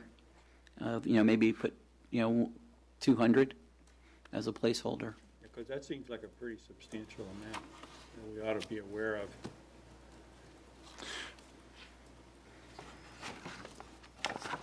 Where would you put it? Something for UPC. Ground maintenance? or- 402 streets, since it's the public right of way. That would be my inclination, sir. But it's enough money that I'd probably just put it in CIP. Yeah, I would say put it in, Capital. yeah. CIP. Whichever way the What kind council of is is most comfortable. Right? It is an improvement. I mean, It is an improvement. yeah, so it's capital. What do they call that? Serious money? Anything over 100,000? That many zeros starts to be serious. Real money? No. Well, I think part of it is going to be,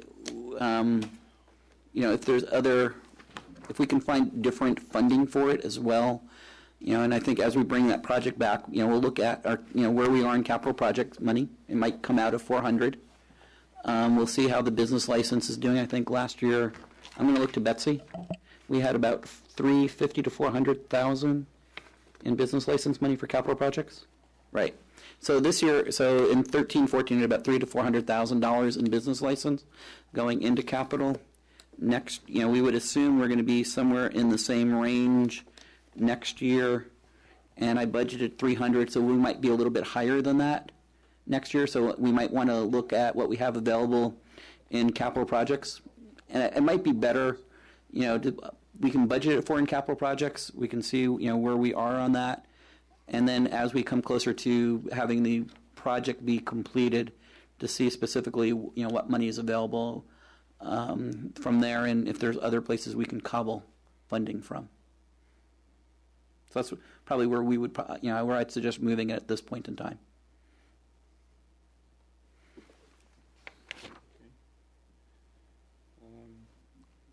A lot of the questions that I had written to myself that I wanted to inquire about, you answered when we talked about the capital projects, because they are incorporated throughout. And so I had all these questions, and when they're all combined in one place, then took care of it. good. I'm glad, sir. But I have a few other minor things, just out of curiosity. Page 136. 136 it is then. I'm looking at gopher and pest control, Yes. and I notice that pest control goes to 0, so I'm wondering what the explanation for that is. This is, which line is it? Maintenance. 0 point in landscape lighting. Right. Yeah, I'm on page 136, sir. But we're, No, 135. oh, I'm sorry. I'm sorry. I heard 136. I heard Yeah, that you said too. 136. Yeah, sorry. So the pest control. Stump me. It's a great question. That I do not know what my staff did there. It could have been a typing thing. Let me go look. I'll be back. Went into tree trimmings. Okay, while you're looking that up, I have another question on page, No, it was 0. So you're okay. It was 0. Yeah, it was 0. I just don't have the explanation in hand. I'm sorry. I'll get it to you, sir. okay, so now I'm looking at GBMID on page, and I read it right this time, had my glasses misfocused, sorry. I'm having the same problem with transitionals. So. On page 144, I'm looking at, again, the maintenance and structures and the tree replacement. It only has $1,000, and the reason that I'm concerned about that is that we all know that in GVMID, a lot of the trees are dying. because of the bark beetle disease. Right. Now, of course, many of them are in private property, Exactly. but on the other hand, a lot of the absentee landowners don't seem to care very much about that. And we are, in effect, I believe the council is the GVMID association, You are, yes, sir. and we could do something about, tree replacement and making sure that we maintain the tree beauty. I mean, that's one of the beautiful things originally about Right. the Crocker Park was all the trees and the grass and so forth. And so there doesn't seem to be a deliberate program of replacing the trees all over. I mean, I'm not just talking about, city, but also the ones on private property. And I'm wondering if we ought to think about doing that, we're talking about the enhancing the Crocker Park, and that's what the TAP was all about. And part of enhancing that area is the maintenance of the foliage and the trees and so forth. And it would seem to me that we ought to have a program to address that issue, and that's going to cost some money.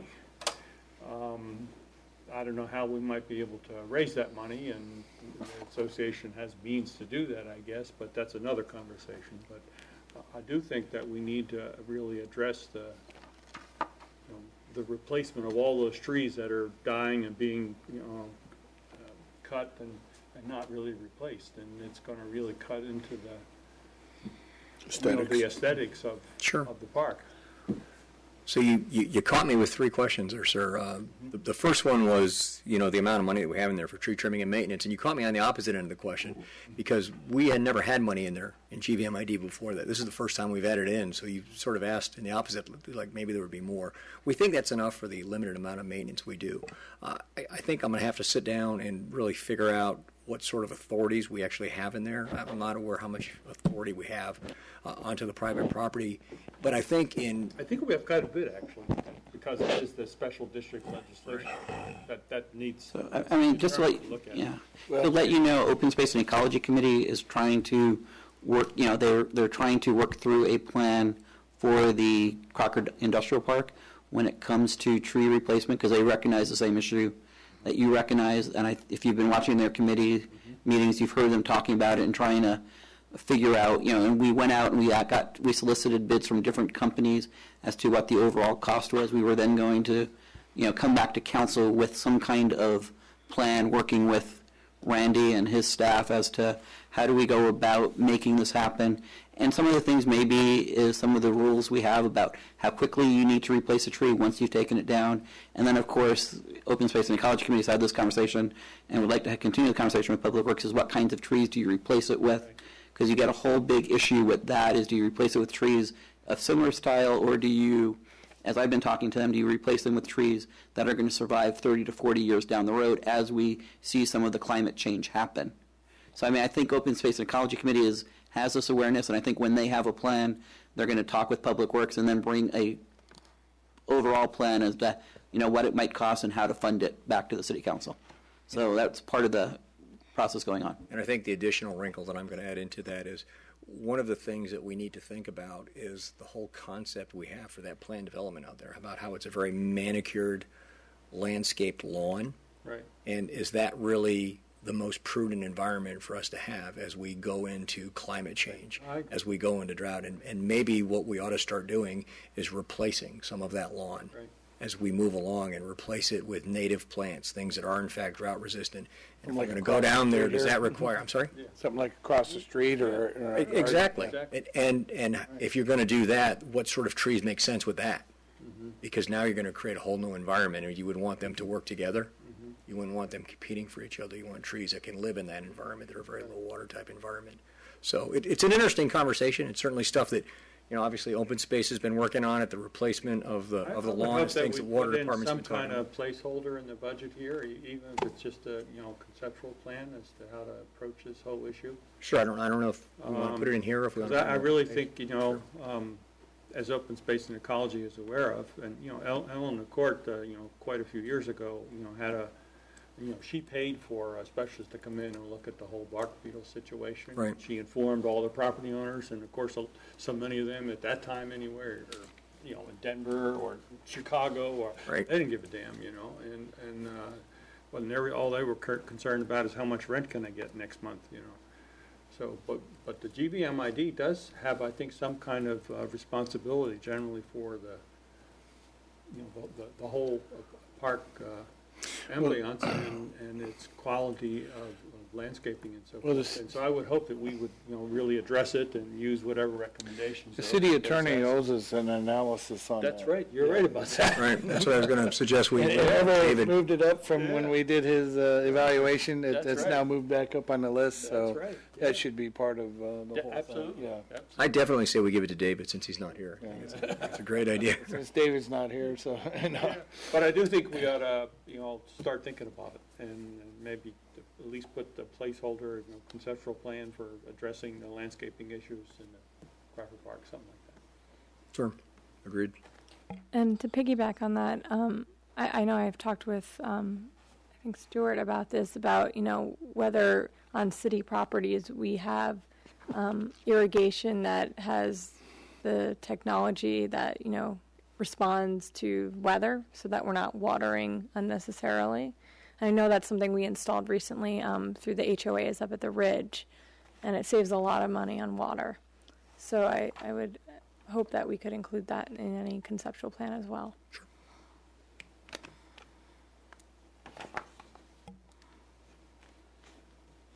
Back to you, sir. Okay, now my glasses on page 148. Okay, I think I got it right this time. Okay, now we're in NPDES. NPDES. Oh, my favorite topic. Yeah. This is just lovely. I had some specific questions about some of the pretty big amounts in here. There really are. This is where you're going to find the biggest changes. Yeah, I noticed that. And of course, the follow-up after talking about the specific things is, the whole 218 set of issues. Yes, exactly. But anyway, I noticed, the storm drain trash capture devices. Exactly. $30,000. Yep. And then enhanced street sweeping. $100,000. $1,000. Yep. Then the storm drain trash capture, $50,000. I mean, that's a lot of dough there. Adds up to $180,000. Yeah. Sure. So, Exactly. why don't you just, for general, explain why we have to do that, and then so people understand that we're just not spending money just for the hell of it. And Sure. what are we going to try to do to finance it? Sure. So let me give you just kind of a thumbnail sketch on that, because the intent that we've always had was that when we brought the final franchise agreement with you was to bring you a rather lengthy and I hope not too boring explanation about how many years we've been working on the municipal regional permit, how we determined what sort of trash zones we had out here, what the level of trash was, how we had to divide those up into trash management areas, and what the final game plan was and do that. So effectively what it comes down to is this. We are regulated by the Regional Water Quality Control Board of San Francisco Bay, so that's Region 2. We have a municipal regional permit, and we have a requirement by 2020. Originally, a requirement said 0 litter. 0 litter. Nobody could define what that meant, so after much negotiation, we've defined that to say no visible impact because of litter. So what we've been doing as we work through the franchise with Scavenger and with Recology is to put requirements in there in one way or another that make the solid waste hauler really responsible for all of the solid waste, because they haven't been. We've just, cities eating it up out of the general fund. And really, it's people that generate trash at their homes, at their businesses, that it's getting away from them. In some cases, it's because you have debris bins that are left open. In some cases, it's because people are throwing stuff out. In some cases, it's because trash cans are not being emptied. So we're anticipating that there are a number of things that the hauler will have to do under the contract, and Mr. Lenz talked about one of them. He talked about, the monthly walkthroughs that they do. We're also going to require them in that contract to be responsible for picking up all the trash cans in the city and for refurnishing the mutt mids and doing that so that they don't overflow. They're the solid waste hauler. This is what we think they should be doing. But in addition to that, to meet the permit requirements, we are going to have significant increases in street sweeping to the tune of about $100,000 a year. And some of that is really, as we talk with South San Francisco, and it's most likely that we are going to continue our agreement with them, and they're going to be the agency that provides its services. We're going to go out and they're going to have to go out and buy a special piece of equipment to do our streets, because we recognize that our streets are very steep, And you're not going to be able to put no parking zones on 90% of the streets in town. Where the heck are they going to go? You know, and because, well, you might say, well, we could just have them not park on Humboldt and we'll just do Humboldt Street. Well, that sounds like a good idea, but you can't get a street sweeping company to say, well, I'll drive down to Brisbane and do one street. It just doesn't happen. So what we're going to end up getting is a small piece of equipment that's got a little wand on it that you can reach out. You've probably seen something very similar to what we're talking about. I know I see it a lot on Grand Avenue down in South San Francisco, where it's a mad vac is what they call it. So he drives on it, looks like a tiny little golf cart, and he's got this big, it looks like a 6-inch hose, and he's got a wand he can reach out, because that's what we need. I mean, that's the only way you're going to get to the curb. We're not going to get people to move. Maybe on San Bruno Avenue, it might be feasible to have no parking so that we can really get to the curb. On Visitation Avenue, we already have it posted and we already enforce there. That's fine, but it just doesn't work in central Brisbane. It just doesn't work here, so that's going to happen. The trash capture devices, what we're talking about there is that the board is really going to the point where they want to see as much as they can a full capture trash device. So that's installing a device inside your storm drain catch basins that doesn't allow anything beyond, I don't remember what the micron limit is, to go through it. They are not that expensive, depending upon your size. There may be a couple grand a piece, but when you've got 100 of them that you've got to install over a 5-year period, it starts to add up. And then you have to maintain them. You got to go out there twice a year and maintain them, because you can't just let them fill up. Right. So that's where the costs start to come in, and that's why we're doing what it is that we're doing. And again, all of these costs presume that revenue will be sourced from the franchise agreement. So the last part of my question was about the 218. So the 218, we will have to do that like we do with any fee that we impose, with a property-related type fee that we do. So we will have to bring that forward when we bring the franchise fee increase. But there was this conversation about doing it countywide. Where does that sit? Oh, okay, yes, sir. I'm sorry. There's a lot of 218s involved in this. Right. So certainly we'll have to do the 118 for our franchise and our fee increase. There is another 218 that is looking at imposing fees, requesting fees. That is really not going to be supplementing this. That is going to be taking care of the other requirements that we have on there. The pending requirements, the regional permit, the way it's established right now, has no less than 15 chapters. And talking about trash, what we're doing in here is just one of the chapters. This is just C10. There's a bunch others that we have to deal with. The biggest one that's going to be expensive is going to be dealing with PCBs, it's going to be dealing with legacy PCBs and how we get rid of those. So that's primarily when that county plan comes up. That's how we're going to do that. It's actually been on hold for a little bit, because one of the things we've been struggling with is getting the legislation passed to make it crystal clear that CCAG has the authority as an entity to go out and impose those fees. Did I get it that time, sir? You got the second part of it? But we don't know where that is legislatively. I don't know the latest update. I don't know which committee it's before or not. Mr. Mullen was sponsoring the bill for it. Mullen was. Yes.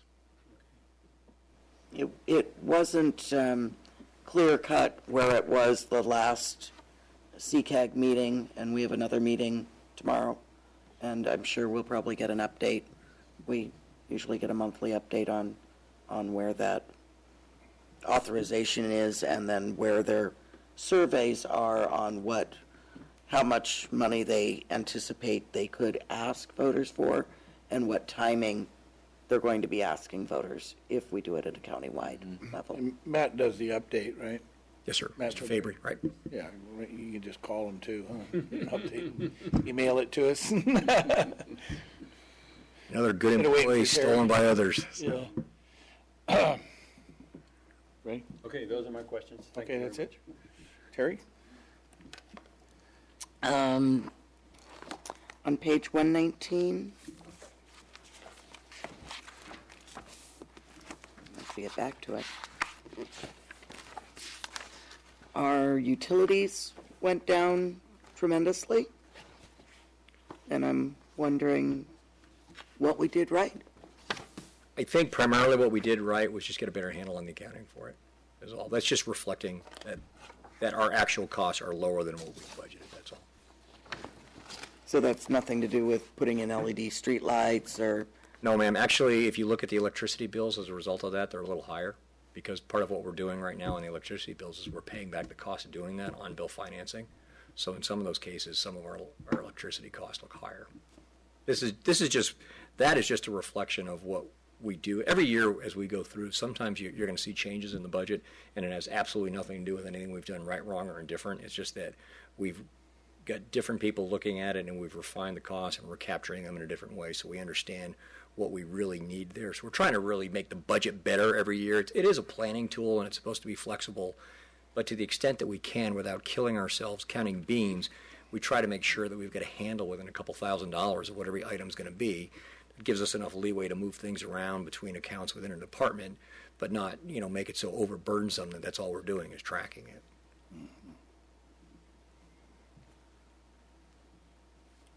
And some of this in the budget, part of the reason it's difficult is we're not looking at your budget with the actuals that, preceded. It was just budgets across the board instead of actuals. So, and well, we do have actual expenditures on the main page, don't we, ma'am? So I think like on the main page 115 would show the actuals that we had through 2012, 2013. Right. Yeah. Right.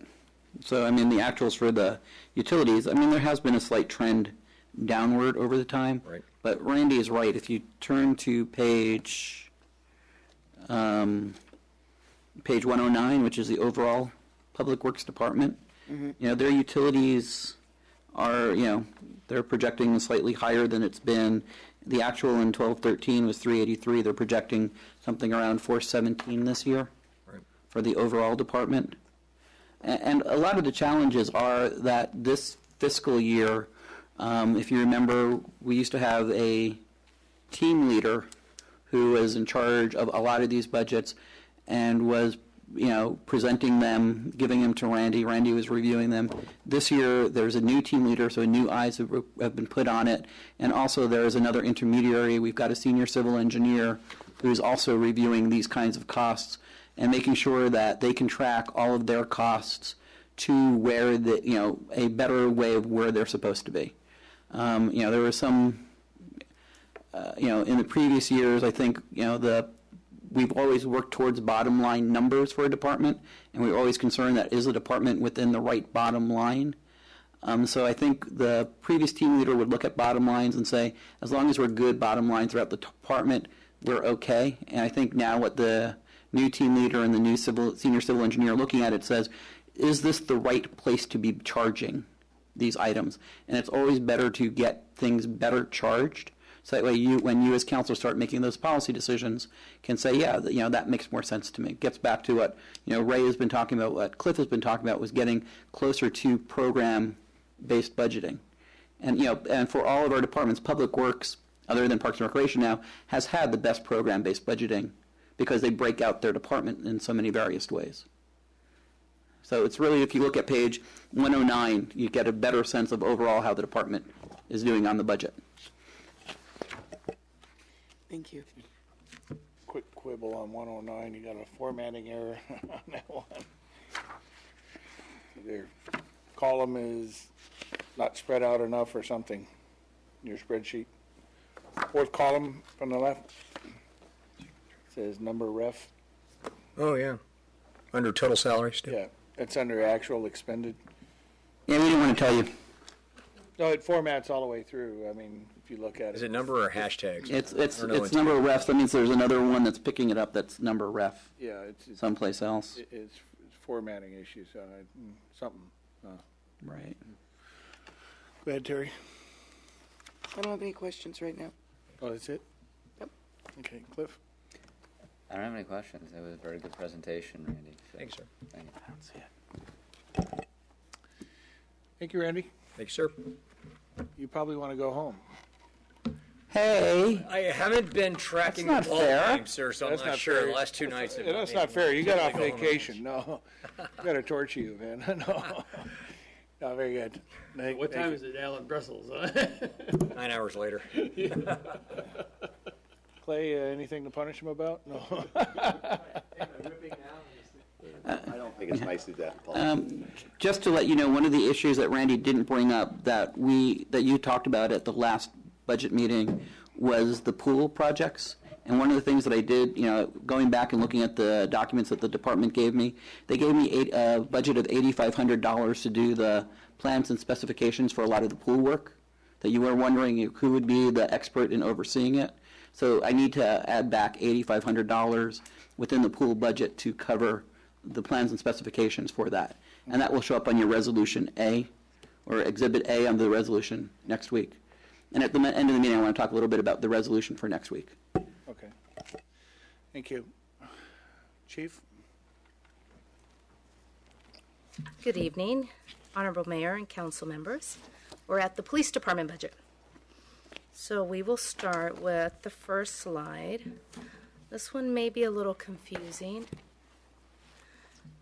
When it talks about non-patrol, it's focusing on those individuals that are not in the patrol services, which would be our community service officer, our records division or records analyst, and the administration, which is Commander Meisner and myself. So these are just some of the items that, some of the things that are done, professional research, and I apologize, Councilmember O'Connell, the percentages are not there.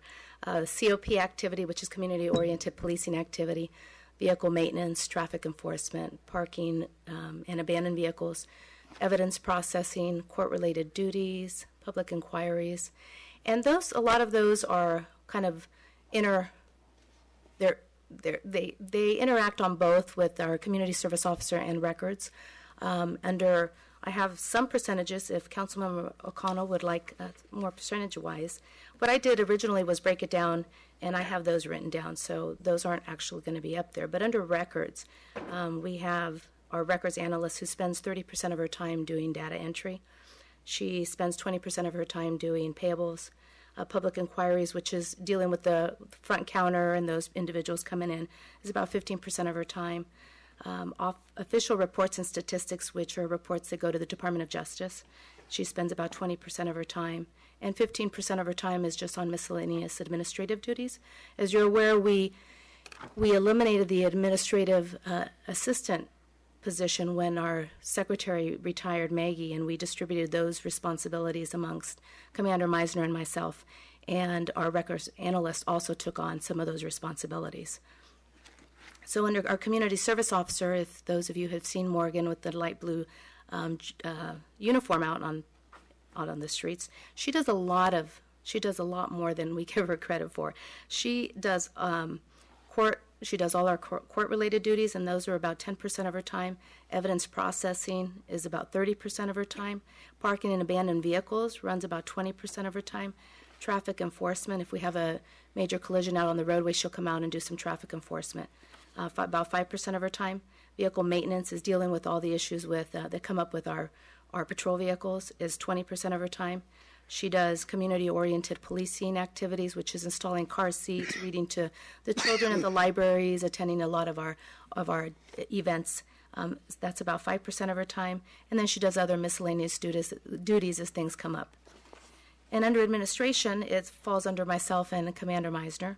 And we deal with about personnel matters, which is about 5%, meetings, both internal and external, general public meetings and inquiries and complaints.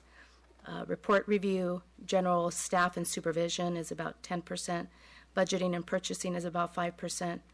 Professional research, about 10%. Staff reports and official correspondence is about 15%. And other administrative duties, which is dealing with the telephone and building security and IT and any other things that come up.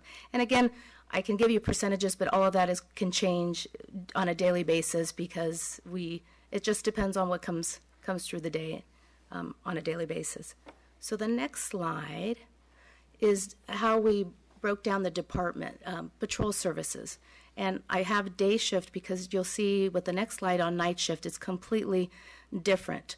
So on patrol, on a day shift, officers will spend about 40% of their time writing reports. And what that falls under is investigations. So they'll be doing,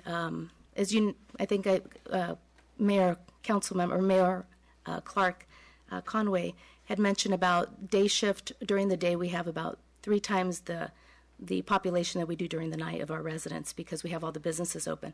So as you can imagine, the businesses are calling in fraud or embezzlement cases. So 40% of the officers' time is actually taking investigations and writing their reports. The other 30% is under proactive policing, which is traffic enforcement, parking enforcement, DUI enforcement, directed patrol, which is just driving around, special assignments, which encompass GTF, human trafficking task force, and avoid the 23 and any other events that we work collaboratively with other agencies in the county. And then under the other 30% is reactive. So those are basically answering calls for service. They get a call for service, the officer responds, medical calls. Those would be crimes in progress, traffic accidents, hazardous material response, and traffic control incidents. And that's your day shift patrol. And again, numbers can change drastically depending if they're taking a big investigation. It could be 100% of their time is spent inside writing investigation. So we have nighttime patrol, and that's broken down. As you can see the difference, their report writing drops tremendously because now we're just dealing with our own residential population, which at night, half of the shift, most of the residents are sleeping. So you have about 15% of your investigations on night shift. And then you have your reactive patrol, which is about 20%, because our calls for service will drop during the night shift. And then our proactive patrol, and that's officers going out there driving around looking for what doesn't belong, something that is out of the normal. So you could see the difference in the three. The new items in the budget for fiscal year 14-15 is the 2 new officers and update technology. I'll talk a little bit about the 2 new officers. As you remember, you graciously granted us the 2 positions in fiscal year 13-14. We did fill both of those positions. We currently have 1 officer who's been on his own for the last 3 weeks and has been a great asset to the department and to the community. And the second position, after 7 weeks in the field training program, the officer, the trainee, felt that law enforcement was probably not the best profession for him, so he resigned. Subsequently, during this same fiscal year, we had one of our 10-year officers who's been with us 10 years leave our department and go on to another agency. So we're back down to 2 positions that are open in this fiscal year. And we are asking for 2 new officers in fiscal year 14-15. We recently did a recruitment about 2 weeks ago, and we were able to get some very good candidates. We were very lucky. I think timing is everything. Everyone in the county is hiring. So we're competing with everybody else in the county. So the pool is getting smaller and smaller, but we were able to really identify 7 good candidates. We started the background process on currently 5. And I say 5 because we have another officer who's currently looking at leaving. She has some personal family matters and wants to work closer to home and have a more stable schedule for her and her family life. The other item is the update in technology. As Clay and Stuart both discussed in their budget overview, the need for this year being the need for some of the departments to kind of catch up on some areas. For us, technology needed to get done immediately, only because we will be taking on that new records management system in the summertime. We'll be going live, so we needed to get an analysis and evaluation of where our IT system was and our infrastructure with our IT to make sure that it was up and current to be able to take on this new records management system. And during that time, we were able to now currently be up and running and current. And during that evaluation, we realized that there was a real need to have an IT maintenance contract that will allow us to be monitored, our IT system, to be monitored 24/7, because we do run 24/7. So we need to make sure that there's no area for the system to go down. A lot of the new changes in the county are becoming paperless, and it's all electronic, from the new jail management system to, in the future, going with the district attorney's office and prosecuting cases or submitting cases to the district attorney's office electronically as well. So as you can see, there's a real need to make sure that the police department's computer system stays up and running 24/7. And that's the conclusion of my budget overview. Council members have any questions? Questions? Cliff, I want to start with you. You have any questions? I do not. Thank you, Lisa. I mean, you guys do a great job, and I know that you've been without the 2 officers for a while. Having the 2 new officers will help with things like overtime and being able to get back into the community the way that I think the community hopes that some of the things that we've had in the past. One of the things that we did let go, and I do have a question about, is having that connection with the schools. Where are we with that? I mean, do you foresee that coming back into your budget sometime in the future? When we no longer had the school resource officer position, because that was a grant that the state had given us, we kept the position as a school liaison. So we did have an officer that stayed on as a school liaison. Unfortunately, it was the officer that did leave our city to Hillsborough Police Department, Officer Javiana. So we hope that once we get our staffing levels back up to where we need to be, as part of is to get reconnected with the schools. Absolutely. All right. Okay. Thanks. Terry? I know when we've been down the officers in our the 2013-14 budget for overtime, we have 120,000 listed. I'm assuming we exceeded last year's budget in overtime, but I don't have a figure for that or a approximation. Do you have any ideas? I think I do have the last. Bob, I'll call you up here because just a guess. My vision at night. I know this was. I know I'm getting close. Well, right now, I think Bob and I were just discussing that the other day when we had our most recent budget usage numbers. Yeah, I'm not sure if this is the latest one or not, but if I remember correctly, we're about $30,000 over budget in our overtime budget. However, we've saved quite a bit on the other end by having the open positions. So I think at the end of the day, there's going to be a cost savings there. So we do expect overtime this month again to continue probably $10,000, $15,000 range.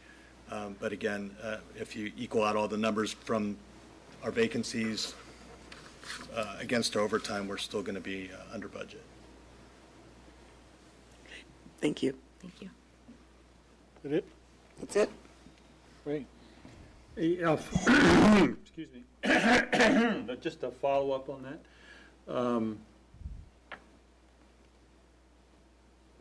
And that is the issue of overtime. I think one of the reasons that you're hoping that you can up the complement of police officers is to reduce the overtime, but it's not only a matter of cost, it's also, I guess, a lot of stress on the officers because, somehow or other overtime doesn't seem to be a big stress for firefighters, but it's a lot different for police officers because, you're on the go all the time. And so, you can't take the kind of breaks that the firefighters can in between things. And so there's, just a different kind of job requirement. And so I'm wondering about, how we can really address that issue. I mean, I know we talked about before how difficult it is to get new police officers, and particularly ones who are community-oriented and, fit into Brisbane and all that sort of thing. And then there's all this, competition. And I don't know. I'd just be interested in your observations on the whole problem that you're trying to grapple with and deal with. Right, and I think you're right. It's right now we're competing against other agencies. Every agency right now is feeling the shortages, and it's a different. The applicants that are coming through just aren't some of the ones that would be good police officers, that would be successful. And again, I'm looking for not just a body to fill. I'm looking for the right personality that's going to fit in our department, because we want somebody who's going to stay here and wants to work here, and it's going to be a good fit. Otherwise, we get somebody that's here for just a year and gets the training and gets their foot in the door and then moves on to another department. And we've been fortunate; the ones that we have brought on have stayed, have given us quite a number of years. But I think this last recruitment process, the first recruitment process we did, it had been a while since we had gone through a recruitment. So it was a learning experience, I think, both for HR, ourselves, and Commander Meisner and myself. But this time around, the second time around, we were able to streamline it much better. and we were able to move things quickly. For example, the day we had the oral boards for these applicants, we also did the administrative interview right after. So then we can get things going and have them in the following couple of days. So we actually, I'm really happy with the last recruitment process. I think that we're going to get some really good applicants coming through.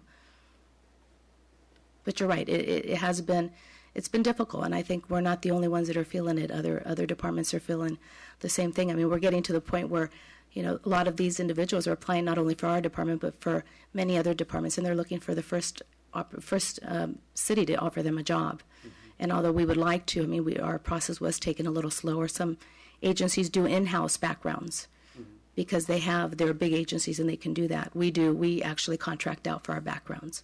But again, we were able to streamline it much better, and I think we're going to this group. I was really happy with the group that we had coming through, and many of them, the personalities would be a great fit, and they were individuals that were excited to come on board. So we're hoping that everything will continue to proceed forward. We have 5 in backgrounds right now, and things so far are going smoothly.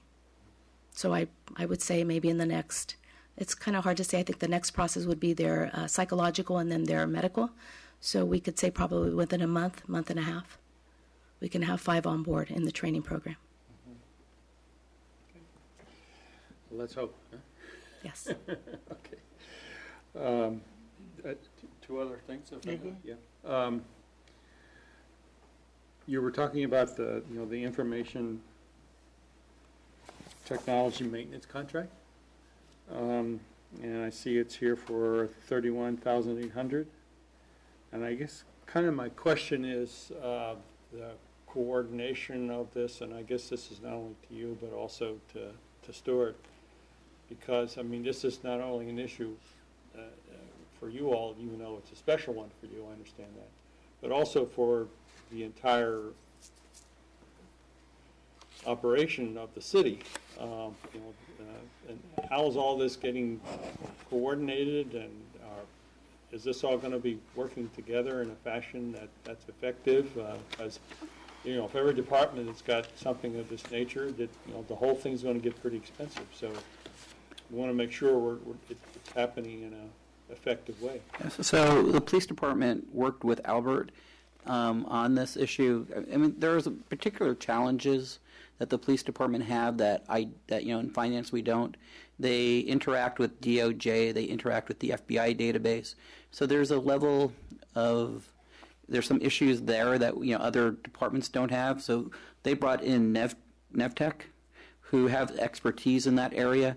The other issue that the police department has that really the other departments don't is the 24/7 nature of their business. As you said, the fire department seemed to be able to take a rest during their shifts, whereas the police department never really has that same ability to rest, because if they do, they get phone calls when they're in their cars and they're not doing what they're supposed to be doing. So their 24/7 issues are different from everybody else's. So what we thought was it was best to work with another firm, and Albert, recognized it as well. So from there, we are also looking at the overall city issues when it comes to the same kinds of issues. We've asked for NevTech to give us their thoughts. It's the firm that the police department uses to update their computers, to keep the network up and running for them.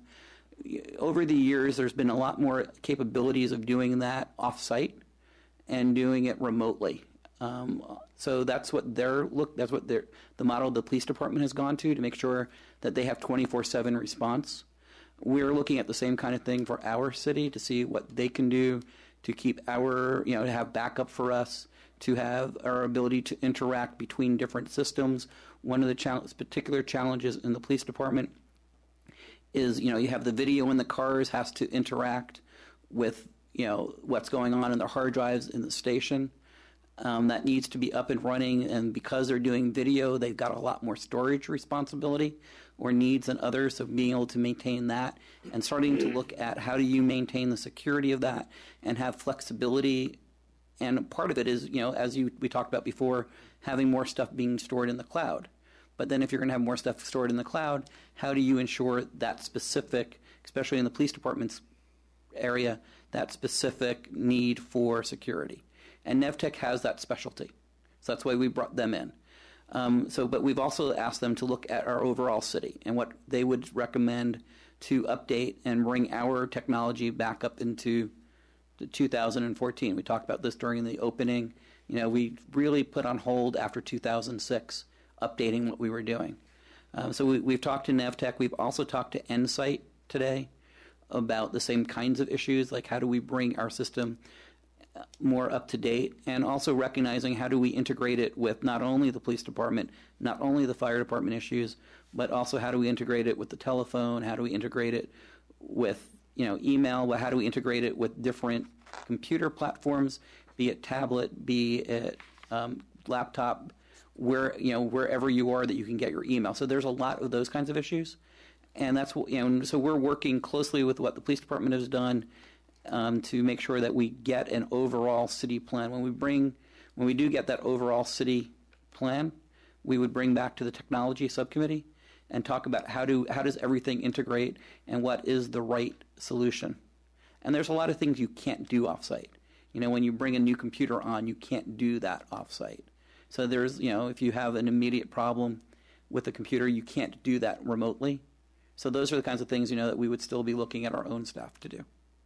So we are fully aware what police department did, and we are working to integrate what they're doing with what we're doing, but recognizing that their firewalls and some of their security issues have different, and that's why they went first. Because, when they're down, it becomes a bigger problem, especially if you talk about, police cases and, the DA needing information. You can't have them not be ahead of waiting for the city to catch up to them. Right, okay. No, that's a very interesting response. Appreciate it very much. So you're kind of the pioneers, right? Yeah, we are. Okay. I'm happy to be. Yeah, good. Then I had just one other observation that it's kind of a request, I guess. A lot of the things that go on within your department are pretty interesting to most everybody, certainly to us.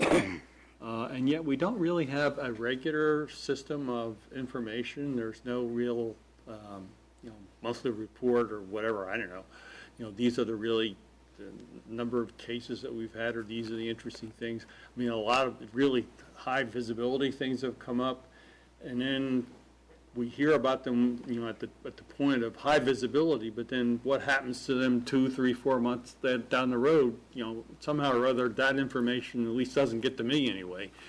And I'm curious. I'd like to know what's going on. There was that skeleton that was found, and we did the person did the facsimile of what the person probably looked like, but then what's happened to that? It's just kind of disappeared somewhere, and there have been a number of things like that I'm sort of curious about. Okay, so what happened? And sometimes there isn't a whole lot to report. I understand that, but sometimes there is, and you hear the sirens all the time. Actually, Clay can answer that, because you used to do a monthly report where each department did an overview of all the stuff that was going on in a department. You remember those binders you used to do on a monthly basis? Yeah. And when we cut back, because of the recession and stuff, we actually eliminated that, because it became so time consuming for the departments that they had all these other duties and stuff. So, right. Is that about... That's exactly what happened. Yeah. Yeah, well, I wasn't thinking about a, complete data report or anything. Just kind of update on the, the more salient, more interesting, more serious issues, that would just be kind of interesting to know, kind of maybe on one page what's going on and where this stands and what we've been able to do on this particular set of issues or whatever, it seems as if we've gone to maybe too much information to no information. And it seems to me there ought to be some place in between where we can get sort of a sense of, what's happening and what's happening to various cases. And You mean like a quarterly thing or something? Yeah, something because, like that, I know the cases take a long time to process. They take forever to... Right, because we do the blog, and that's the monthly blog that we post on the website. So maybe if we add it into our police website. I don't know how Bob usually works on our website, on maybe doing maybe some of those highlighted cases. But you're right.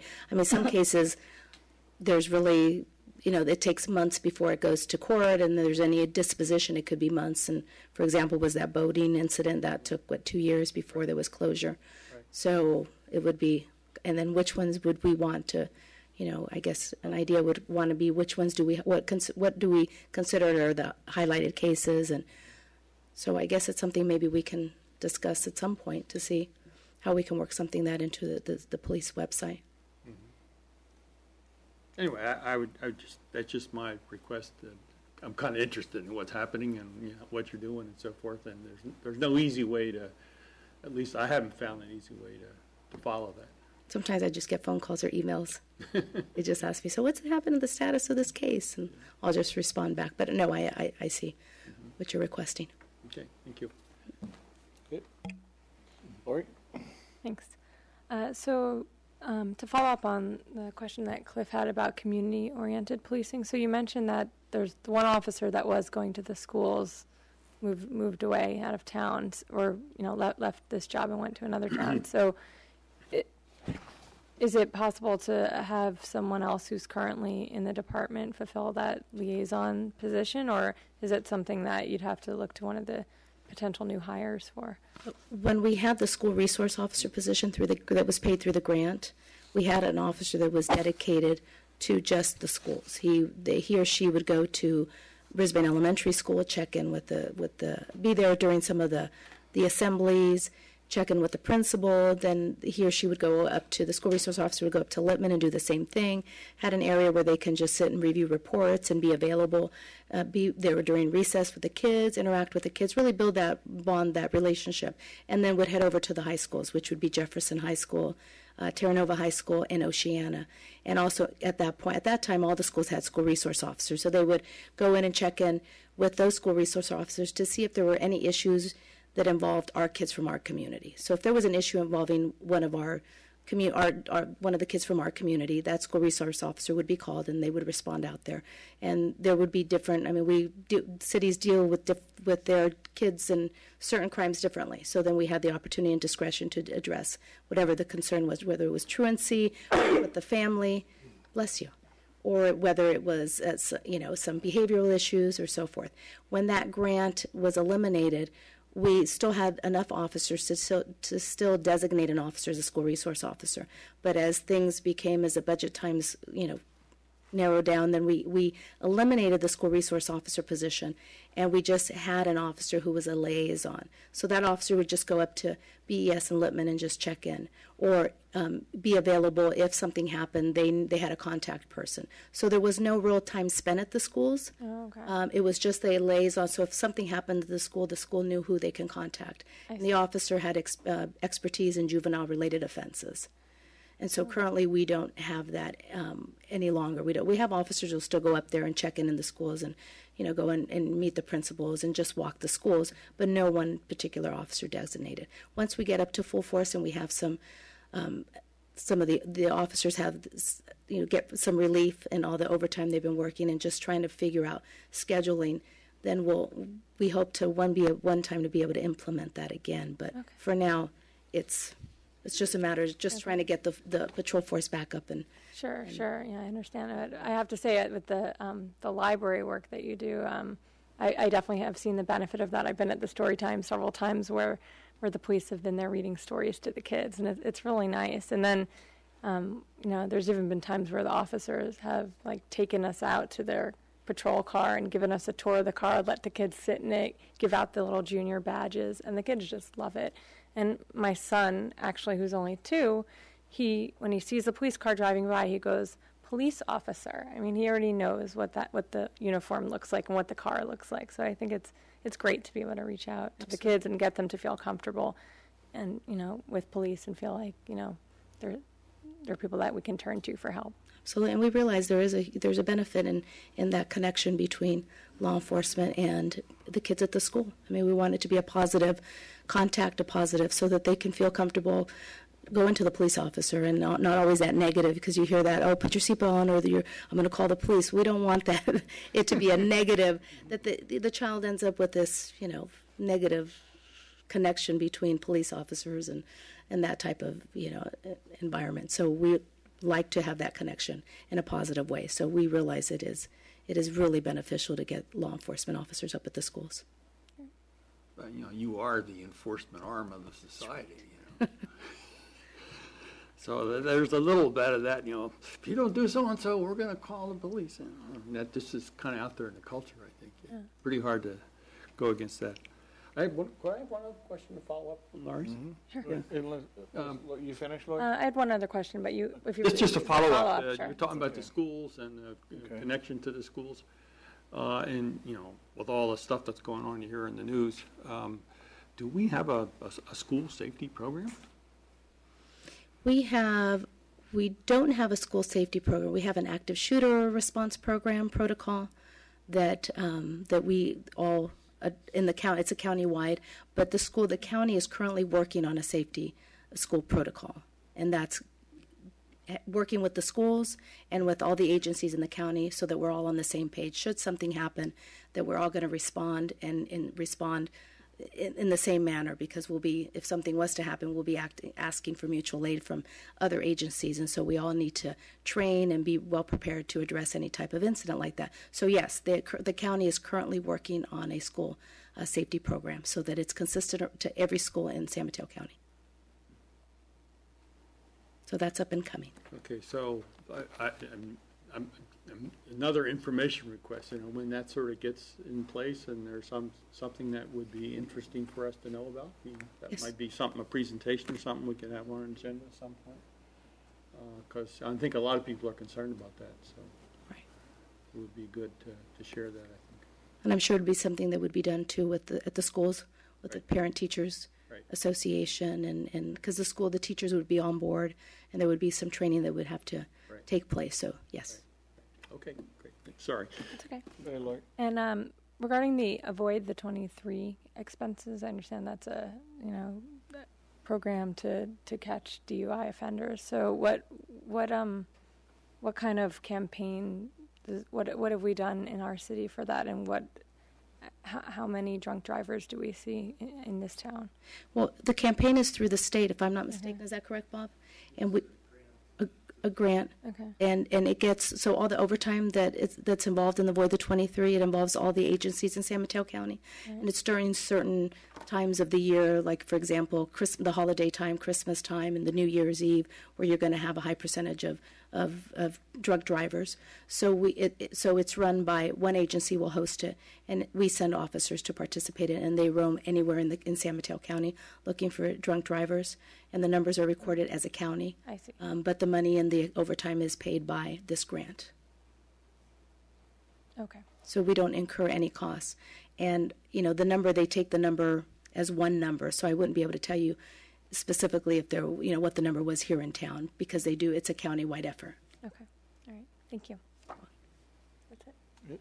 Anybody else have any questions? I just have one more question. Yeah, go ahead. Mark. So, we get a fair amount of comment from the public in regards to parking and also running stop signs.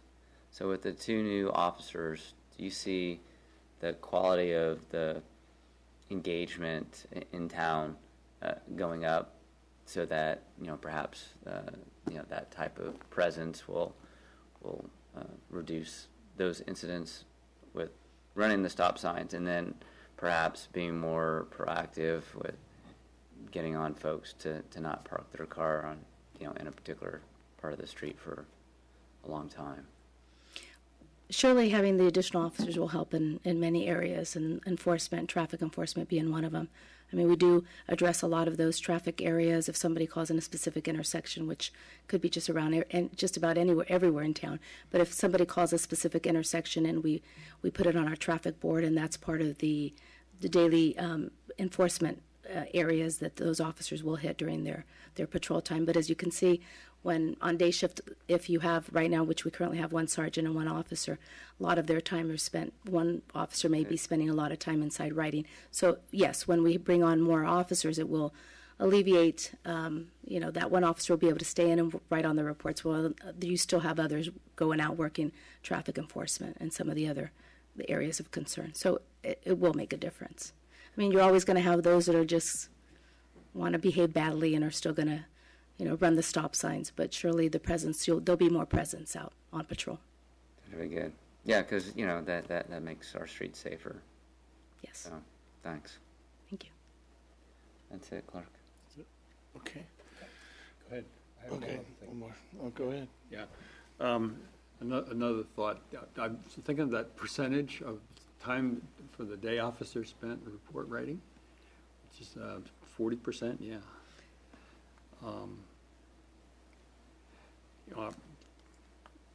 I understand that there's now technology, speaking of up in the technology, in which you can just speak into something, voice recognition, immediately turns it into writing.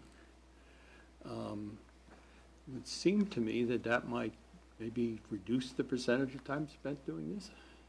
I don't know, just a thought.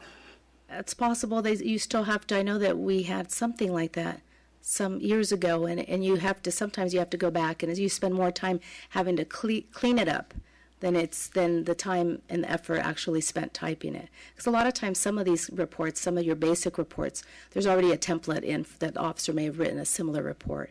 But it's more the investigations, that the calling of victims or trying to telephone individuals, processing of getting statements, getting recorded statements, maybe having to go down to the San Mateo County, the Keller Center or the medical center for exams. So all of that encompasses in the report writing, because that's included in there? Right, it's under, that should be worded investigations, and when under investigations, one of the aspects is report writing, evidence processing, and all the other things that fall under that area. That makes more sense. Yes. And does the report writing have to occur behind a desk, or do you have laptops or the ability to do any reports while you're out sitting in a car? There is. We do have laptops in the car, and we encourage officers to take them out.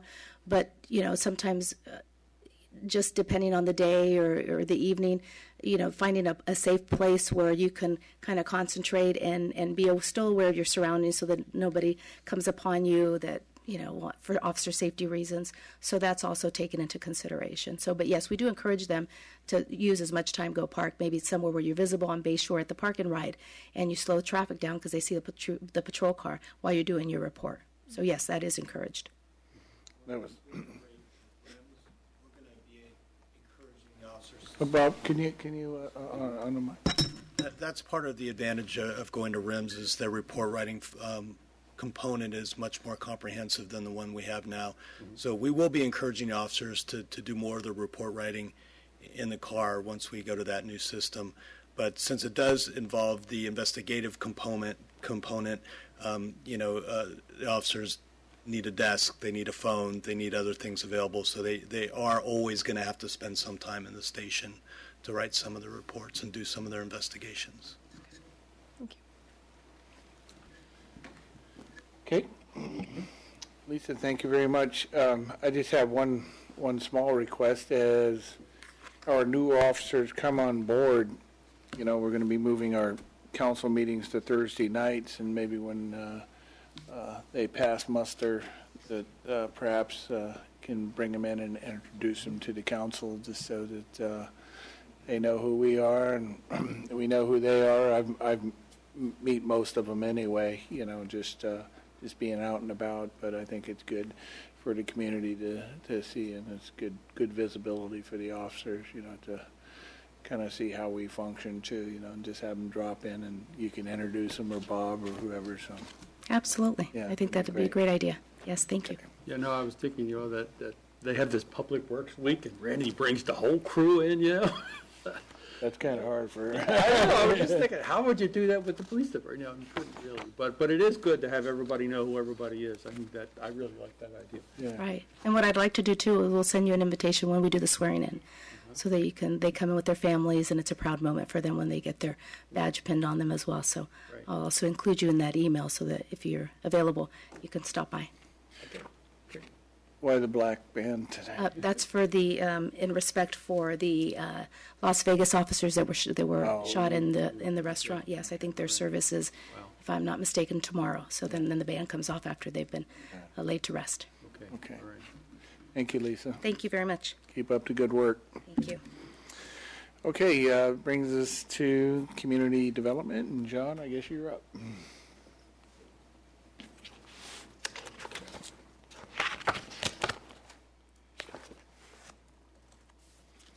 They tell you why you put your last on here, right? No. Stuart told me to save the best for last.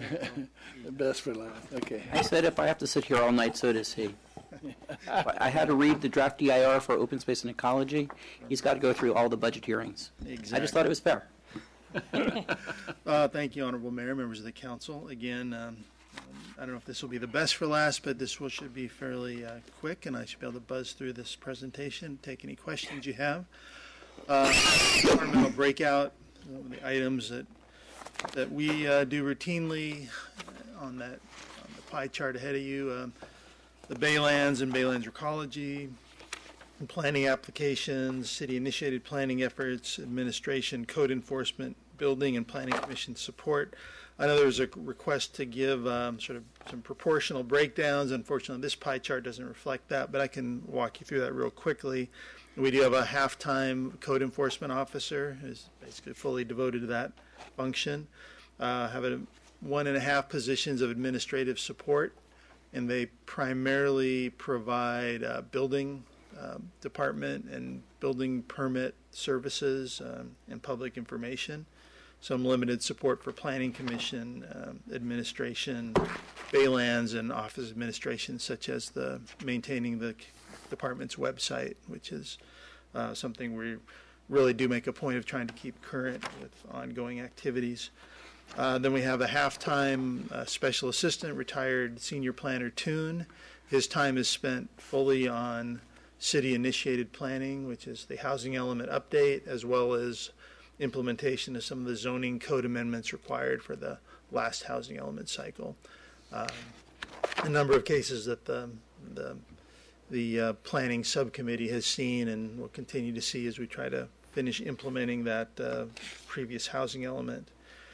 And then the senior planner, full-time senior planner, primarily, again, there's a cyclical nature to the work, but last calendar year, last fiscal year, probably spent about 3/4 of his time on the building permit processing of plan check, and we had a fairly busy building year last year. About a 15% of so on time of private planning applications that are going before the Planning Commission, and the remainder of his time spent on city-initiated planning programs. And there's a certain limitation on his time that I think we'll get into when we talk about some of the recommendations, budget recommendations for next year. And then my time, I spent anywhere from 50 to 2/3 of my time on Baylands and Recology-based efforts. The remainder of my time primarily on limited amount of time in administrative and split my time among building issues and planning issues as well. So, but the Baylands is the bulk of my days are spent primarily on those ongoing efforts. I think, again, a couple of the new items that are being proposed for next budget year. One is to upgrade the half-time administrative position to full-time. That'll help significantly in terms of coverage, counter coverage, when you have basically the public works counter and the planning counter, those two individuals, when one of them leaves, it makes the coverage issues somewhat problematical. Isn't really great customer service provided. The half-time position has aided that substantially. I think there'll be a lot more benefit when we get that additional half-time. It'll also allow for some more proactive maintenance of our electronic building permit system, the Greenview system, which we utilize, but we haven't been able to, I think, fully utilize to its capability because of limitations on staff time and really getting comfortable with the system and being able to roll it out a little more aggressively. So that would be one of the, I think, another benefit of having that additional half-time position. And then again, the senior planner position, which we would anticipate potentially underfilling at a lower level, bringing in someone who's not maybe a senior planner level. And that would be primarily to provide additional staff resources for city-initiated planning efforts. As I indicated, literally 90%, 95% of the senior planner's time is spent on privately initiated activities. Leaves very little time for things like the Green Building Ordinance update, other code amendments that need to be done. And the part-time position, the retired planner position, again, that's limited to half-time. The hours are fairly, it's his schedule is his schedule. He is a retired person. He comes in and does his work when he needs to, but there isn't a lot of extra flexibility for staff in terms of giving him additional assignments, other activities that we really do think need to be done. So as that position were to be filled, we'd anticipate over time we'd rely probably less heavily on the half-time, that special assistant position, have him finish up some of the very discrete work programs he's undertaken, not to date, but that newer programs and additional activities would be primarily within the new position's responsibility. So, and I think some of these ongoing activities, again, everyone's quite familiar with the Baylands EIR and the planning activities that are ongoing. A general plan update, I think, is something that ultimately the council is going to have to decide how you want to proceed with that. That was a planning program that Bill Prince undertook, and there was a lot of both staff time and community time and commission time and even council time kind of going through a component of that. But given the inability to get the EIR for the Baylands done in a timely way, that general plan update was unable to be adopted in its entirety. And at this point, much of that work is 5 to 7 years old. It really is going to be a question for the council. With the Baylands EIR being published, that does provide, I think, some good environmental foundation, but there's still a number of policy questions for the council of, do you want to rely on some of this older input, frankly, and work, and that's not a decision for you to make tonight, but I think that's a dialogue we'll want to have with you over the upcoming year to really decide how you want to move forward. There are certain things that need to be done in any event. I think we had a conversation at the Planning Commission with the subcommittee not too long ago, and I think kind of fleshed out some of the issues. There's a number of technical requirements to update the document. There's filling in gaps from the environmental work that the Baylands EIR doesn't include, areas outside the Baylands, even on a cumulative basis.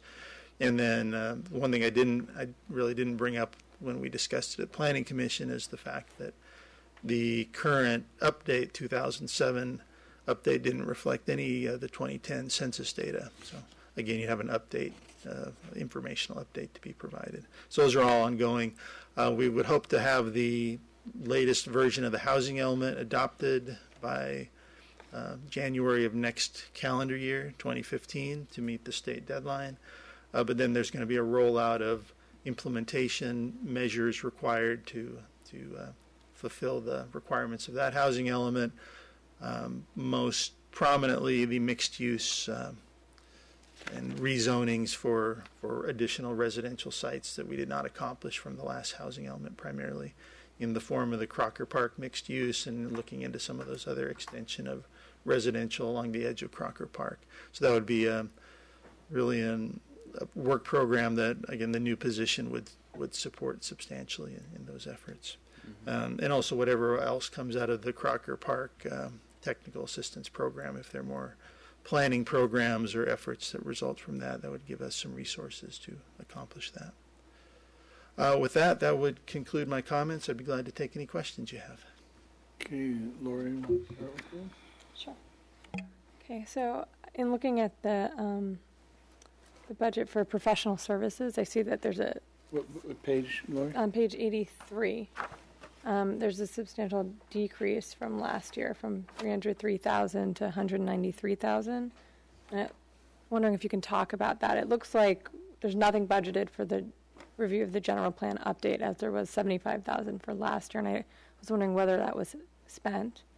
And then there's a decrease from 50 down to 25,000 for planning assistant. Can you talk about what that is? And primarily those two. One, the general plan update was kind of a placeholder in the event we did move forward on a very formal basis with the general plan update, given the delay in processing and publishing of the draft EIR for the Baylands, we did not utilize any of those services. So those are unspent monies, budgeted but unspent. Will we get started this upcoming fiscal year? I mean, Stuart may speak to whether he's considering that a rollover or whatever.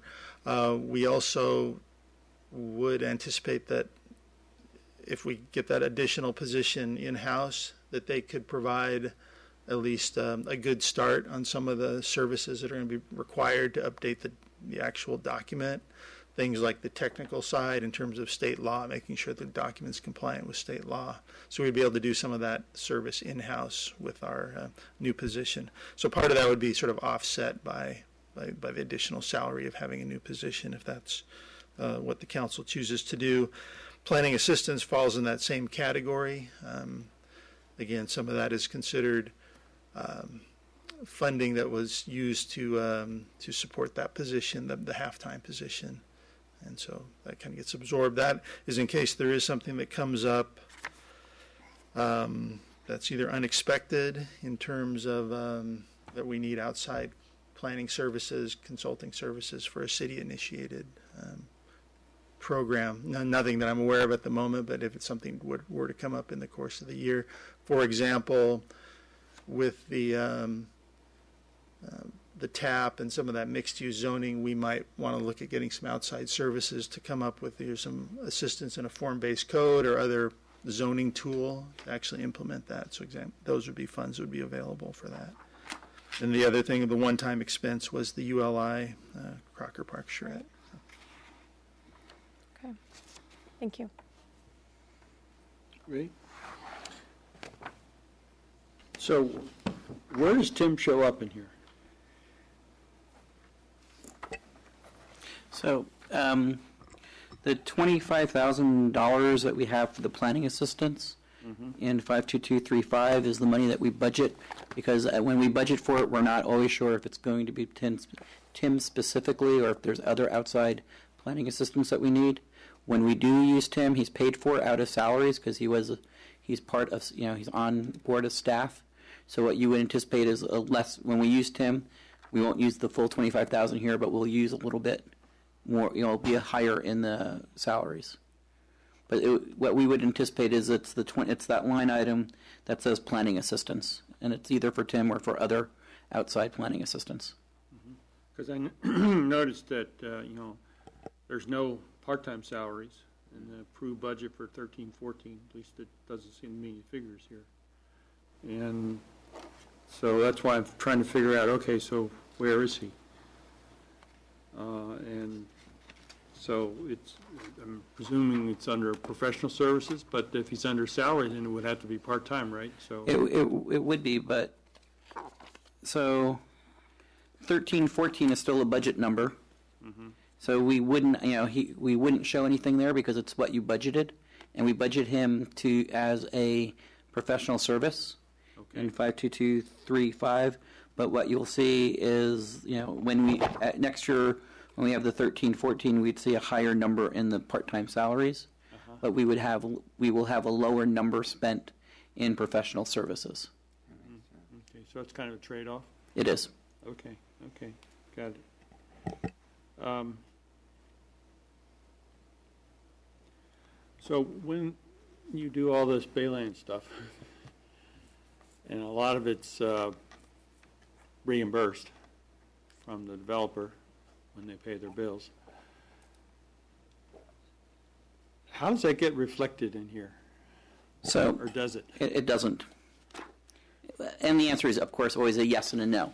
So his time is budgeted to the general fund. However, within the revenues in the general fund, we have a revenue source called developer reimbursement, and that is on page 32. And council, I'm going to look to Clay, 2 or 3 years ago, signed a new agreement with the developer where staff time would not be billed directly, but based on what we were averaging at that point in time, we would get quarterly payments from them, and we would just give them a flat dollar amount for staff that we use. And I think that was 3 or 4 years ago that we signed that amendment to their agreement. So we receive we budget about $174,000 for that purpose. How much? 174,000. Okay. And that covers staff time. Okay. Because I was just thinking that, in the case of the Community Development Department,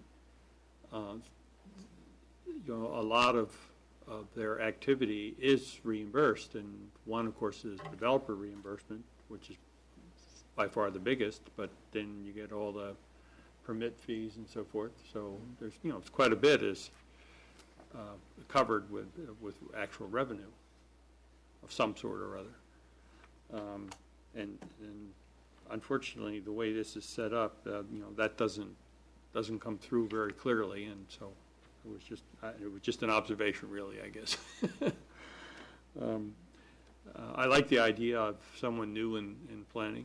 I think, with Tim's departure and the continuation of the huge workload related to the Baylands and also the general plan and so forth, I mean, there just isn't enough staff there, so I'm happy to see that.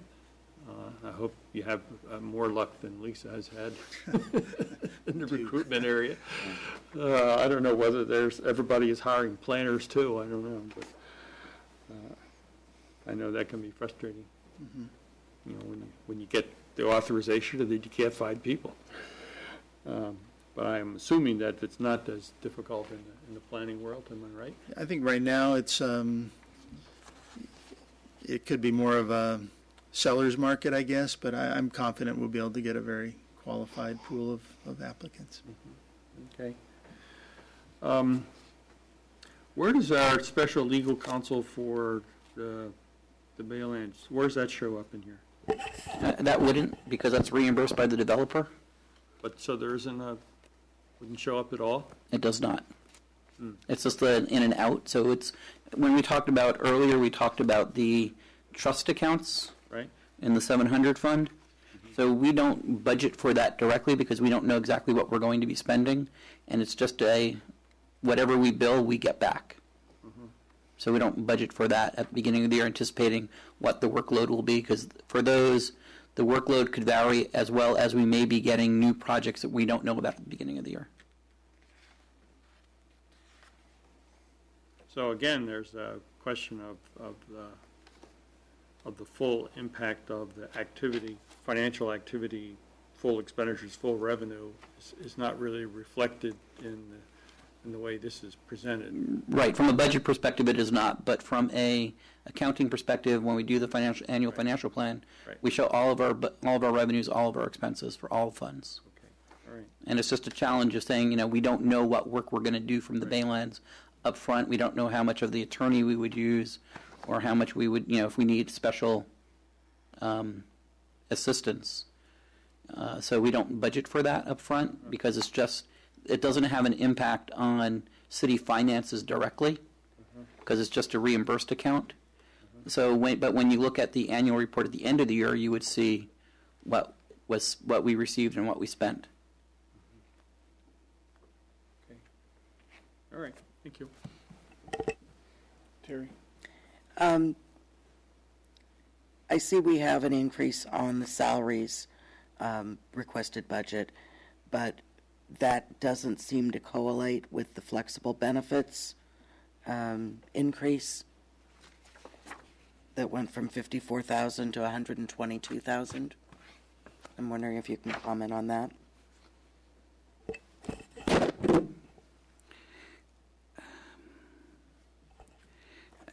So when we go from a part-time person to a full-time person, that goes from an unbenefited person to a full benefited person. And then when we have the new person, that's another full-time benefited person. So those two could add upwards of $40,000 if they're both for a family. So that would be part of it. The other part of it is that we budgeted a 5% increase in both of the 2 years. We talked about when we got the agreement, we did not budget a health increase in fiscal year 13-14 as part of the budget, but we approved a contract that was a 5% increase in health, and then we have another 5% increase in health budgeted for next year based on the contract. So those are those are like the major issues. And I'd have to go see if any other changes happened. Oh, the other issue was John's time last year was slightly budgeted in successor agency. That was, if we did not do that again this year, so all of John's costs were budgeted here, so that increased the health benefits for that one as well, for that portion of the cost. Because the concern is, as Ray knows, the concern is with the successor agency, we're getting questioned by the San Mateo County junior college district about how much time our staff is spending. The trollers? The troller? So this year we decided, there was no time that John spent on the successor agency. We did not know that going into it, but the successor agency is much more of a financial system issue, and it's much more of a management as opposed to a planning issue, so we removed him from that budget. So those are the, if you want, I can go a little bit more in depth after I looked at my spreadsheet. And then along those same lines, the deferred compensation? So for new employees, we don't do the supplemental stipend. So all new employees with us after 2008 get a deferred comp as opposed to supplemental stipend because it saves us money in the long run. So as we get new employees, the deferred comp goes up. Give me an explanation of those terms. Sure. Deferred compensation is, so the agreement that we have with our employees, and this was what we did in 2008. So in 2008, we negotiated with our employees a number of issues that would save us money in the long term. One of them, of course, is the PERS, where we went from a 2.7 for employees to a 2.0 for new employees hired after 2008. The other issue that we looked at was our long-term retiree health costs. Prior to 2008, we had an agreement with our employees where an employee who works with the city for a certain number of years would get a supplemental stipend payment for the rest of their life based on the Kaiser rate. And that, of course, is what the OPEB issue is, and becomes very expensive for cities going further down the road. As health insurance costs went up, we recognized what that increase would be. So in 2008, we said for new employees hired after 2008, instead of giving them a supplemental stipend in retirement, we would instead do a deferred comp, where we would give them a defined contribution. The defined contribution is, and I'm going to try and remember this without looking at the contract, I think it's 1.5% that we would just give them, and then if they did another 5%, another 2.5% of their money, we would do another 1% kicker for that. So we budget for 2.5% for new employees who've been hired after 2008 to be in deferred comp, as opposed to what it would cost us to pay on a supplemental stipend or the long-term retiree health costs. So it's a post-employment benefit, but we're paying it. But we're doing it. We went from a defined benefit plan to a defined contribution plan. Thank you. Welcome. That's the key.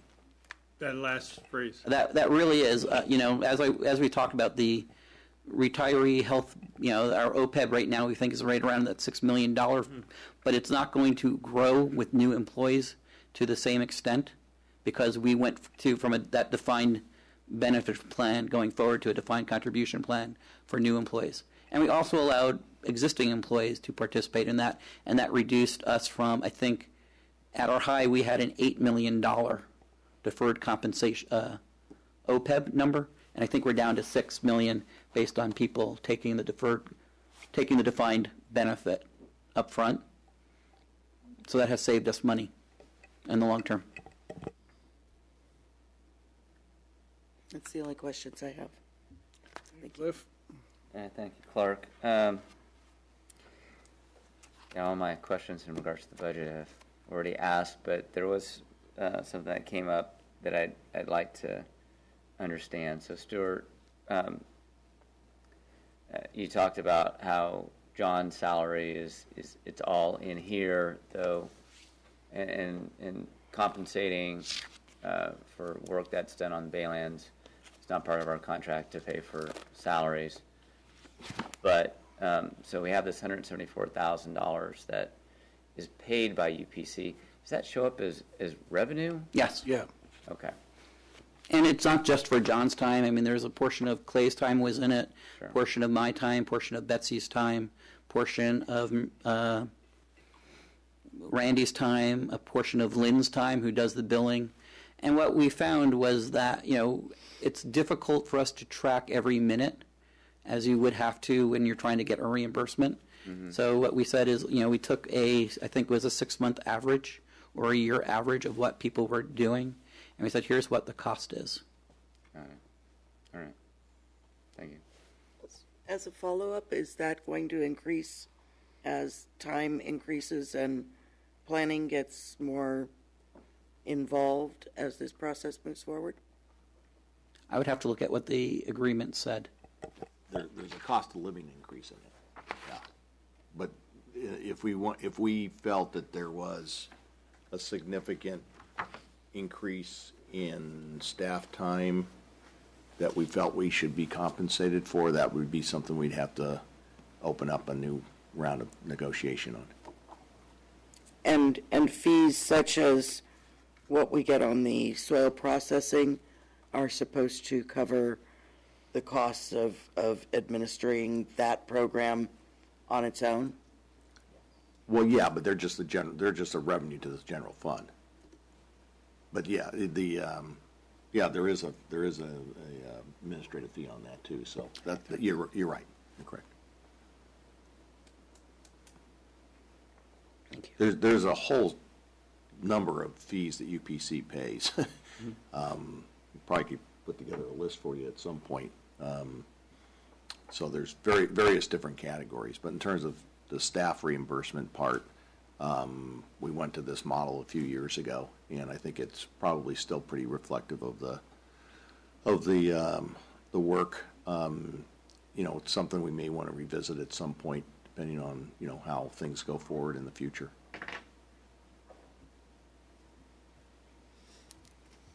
Thank you.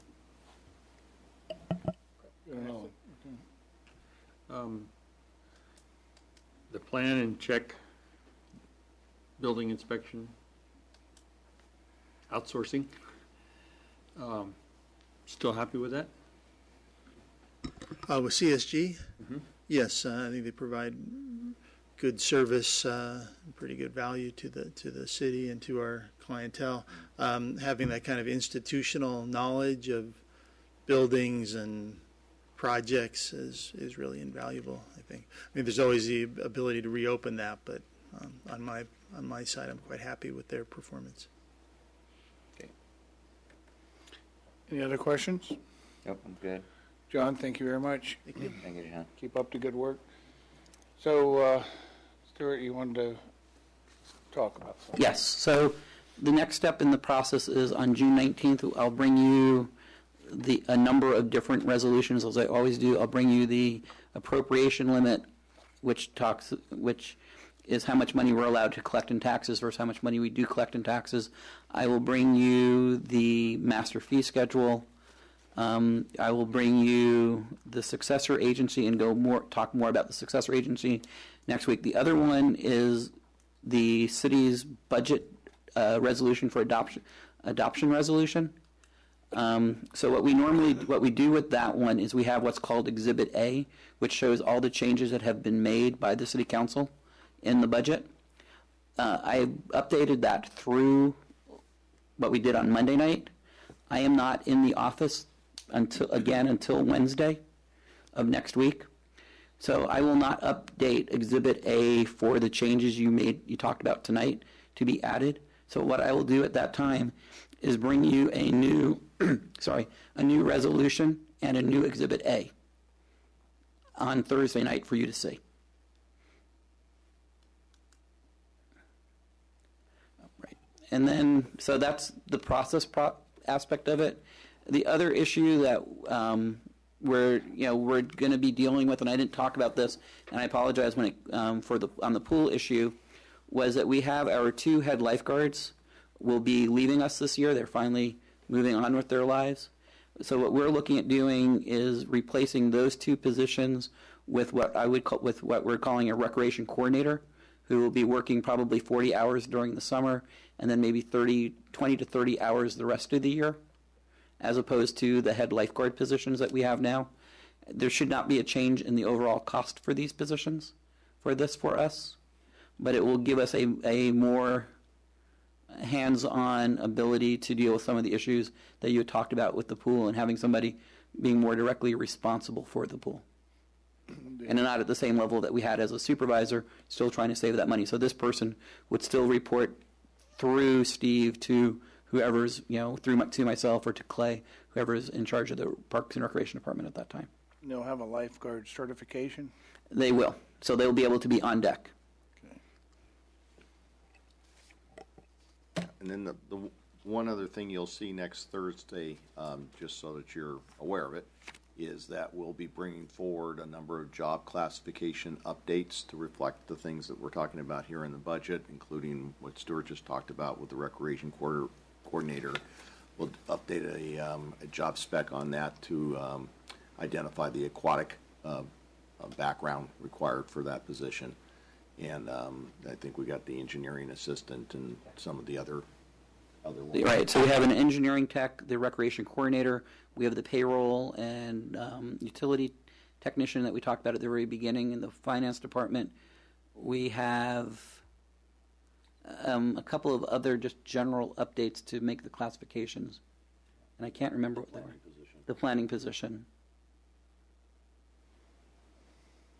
So that's a little bit expedited from what you've seen in the past, so we're trying to get that all kind of coordinated with the budget adoption so that the budget's ready to go in terms of being implemented. Right, and we can start recruiting starting July 1st, because without the specifications, we can't start the recruitment process.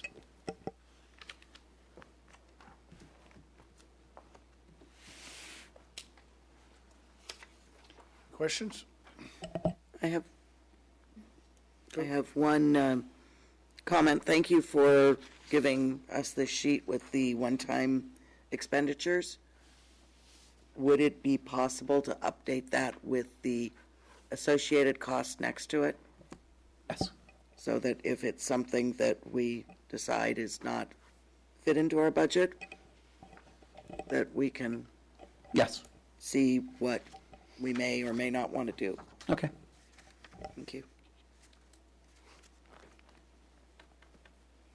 Just one process thought. So you're going to be working on the updates based on conversation tonight, next Wednesday, right? Or this weekend. Well, I won't push it, but it would, I don't know, it would be helpful to me anyway if I could see it at least before the meeting. Okay. Maybe by email or something. Sure.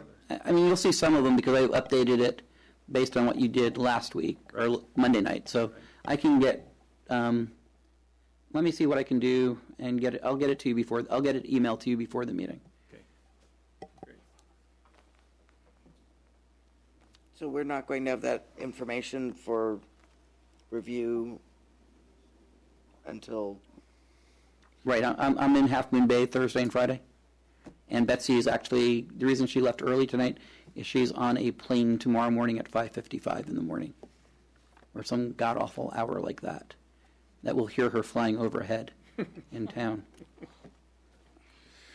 Okay. It? So it's a think quick on your feet next week for our budget decisions. Very good. So, entertain a motion to adjourn. I'll make that motion. Second. All in favor? Aye. Aye. All right, we're adjourned.